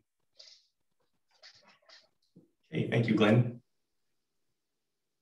Brian, you're next. Traveling on the west side industrial park 5 days a week, I see a lot of empty buildings. I believe we have to repair what we have and fill those buildings before we expand, or we end up just having an empty shell for our downtown downtown core. So we should have incentive to bring companies into the city and take over those leases or purchase the land and the buildings to drive the city back to greatness. Okay, thank you, Brian. And finishing off this topic, Eunice. Thank you. So real estate activity is directly linked to a thriving city that attracts and retains residents and sustains businesses. So it relates back to every other strategy we've talked about so far tonight. More residents trigger more need for businesses and services, and working in close coordination with the real estate community, we can determine the best fits for the market for the next few years. And where we can't, where we have vacant space, and we may have more because of the pandemic and people working from home, we then develop plans to address and to repurpose some buildings. And we have to create a pathway, the city creates a pathway to let that happen. Yes, thank you, Eunice. Okay, so we're at that point in our program now where we're going to hear closing remarks from our mayoral candidates. Closing remarks, again, could be on any of the responses that you maybe felt that you didn't cover thoroughly enough, or it can just be anything. You could highlight something about yourself that you feel hasn't been covered yet to let the voters know who you are. And the order for this by random draw is going to be Brian Patrician, Jackie Clayton, Eunice Friesen, and Glenn Bruner. Brian, you have 1.5 minutes for this one. Thanks, Dan. I've been up in Grande Prairie for 16 years now and seen the slow decline of the infrastructure, road repair, snow removal, our parks in the city. My 4-year focus is on them. People drive to work every day. They don't appreciate wrecking their suspension on their vehicle because vehicles have a high enough cost already. We need to get a strong foundation in this city so people have the incentive to move and come and work here. And by doing that, we should be able to lower our taxes, because I'm not proud to be #1 in Alberta for personal property taxes. And that's about it. Thank you, Brian. On to Jackie. Thanks, Dan. And thanks to all of you who are watching tonight. I am Jackie Clayton, and I'm extremely proud to call Grande Prairie my home. Here I'm raising my family, volunteering in my community, and contributing to the economy with my small business. I'm dedicated and committed to our community and have given extensive, authentic time to many local organizations as a leader and a volunteer. As interim mayor, I have amplified my past 8 years of council experience to the next level with collaborative and inclusive work, allowing me to have a full understanding of how to serve you as your mayor. I'm not afraid to ask the tough questions or have difficult conversations. For you, I have created an outline of 5 things covering how I will continue to be a committed leader who connects our city's future while creating serious impact as your mayor. You can view this framework on my website, jackieclayton.ca. You've heard me speak on some of my platform issues tonight, but I have a lot more to share. I'll be releasing my entire platform later this week on my website, jackieclayton.ca. These topics include some things that we've covered here tonight, plus solution-driven budgeting for an affordable community, effective photo radar focused on improved community safety, increased neighborhood and recreational amenities, an authentic commitment to support our seniors community, and forward-thinking economic development and tourism initiatives. Thank you so much for your time tonight, and please vote Jackie Clayton. Thanks, Jackie. Eunice Friesen. Thank you. Grande Prairie has had a tough go, no question, with some economic depression and social disconnect on the heels of a pandemic. And I see nothing but opportunity. I am prepared to invest in our traditional economic drivers and into attracting new industries. I am prepared to capitalize on the opportunities in healthcare, education, and our anticipated population growth over the next 10 years. And I am prepared to invest in quality of life so that businesses can have happy, healthy workforce living in a community that is socially connected and safe.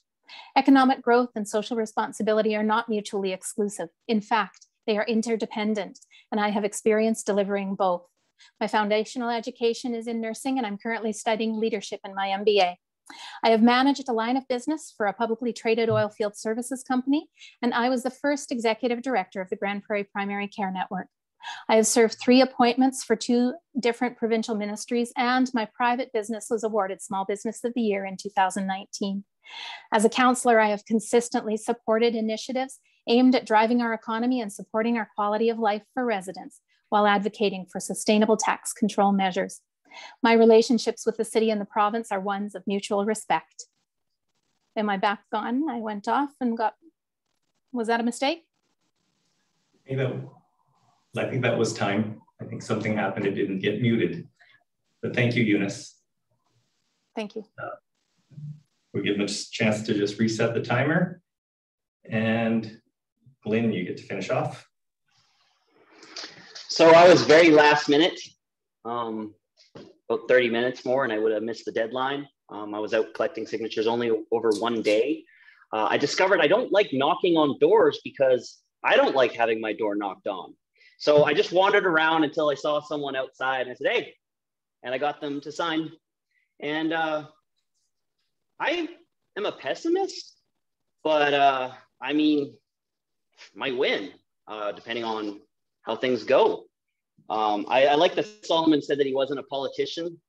Someone I know contacted me and I went to his business and I saw he had Solomon's flyers out.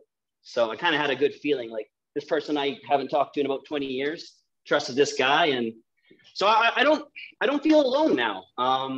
When I formed the neighborhood association, helped form it, it helped a bit, but it also I saw how the interest really waned, especially after Hillside was rezoned against our wishes. And of course, the last 2 years have been very interesting, or the year and a half, have been very interesting for the whole world. And guys like me that are fence sitters, this might be our time to not really unite people, but find common ground. So basically, I'm going to go with 75% majority voting online before we do anything, because I feel like 50, it would just flip-flop back and forth as people get aware, like, hey, the city's going to do this, and then they'd rush online to vote differently. So the software started out as something for the neighborhood association originally, just so they didn't have to come to the meetings. Thank you, Glenn. And thank you to all our candidates. The Grande Prairie and District Chamber of Commerce thanks all candidates for participating tonight and for the responses to our pre-forum questions, which will be posted on our website prior to the advanced polls on October 8th. Thank you for letting your name stand for the election, which shows a commitment, which shows your commitment to being a part of the continued growth of our city. I do apologize for those participants out there who submitted questions and we didn't get around to them. There will be opportunity for you to get a hold of these candidates because they're still out there campaigning. Tonight's forum just gives you a glimpse of what they stand for the issues, their backgrounds and whatnot. They are out there doing more work every day. You see them putting up signs, you see them posting on their websites or on social media. Get out there. I encourage everyone, get out there and get to learn who these candidates are for council and for mayor, because that's our duty. Their job is to carry that information going forward, and they're the ones who get elected for 4 years to do the hard work, but we got to put them in place. So that's the small ask that we have of you. I want to thank the staff and my fellow directors of the chamber for help this evening.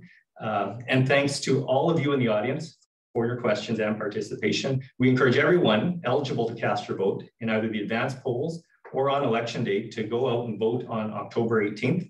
I just want to remind everyone as well, you're not only voting for your makeup of your 8 council, so you can vote for up to 8 councilors. Don't spoil your ballot by voting for 9 or more. You can do anything from 1 to 8, depending on how you strategically want to vote. Then vote for 1 mayor, and you also have your choice of school board trustees that you're voting for. And as well, for the first time, in my experience, we are also voting on that same ballot for federal senator nominees. So get to know who those are as well. There are more than a dozen of them running for senator, and they will represent Alberta at the federal Senate. So with that, thank you, everyone. Again, we can't do this without you, and we wish you all the best. Good night.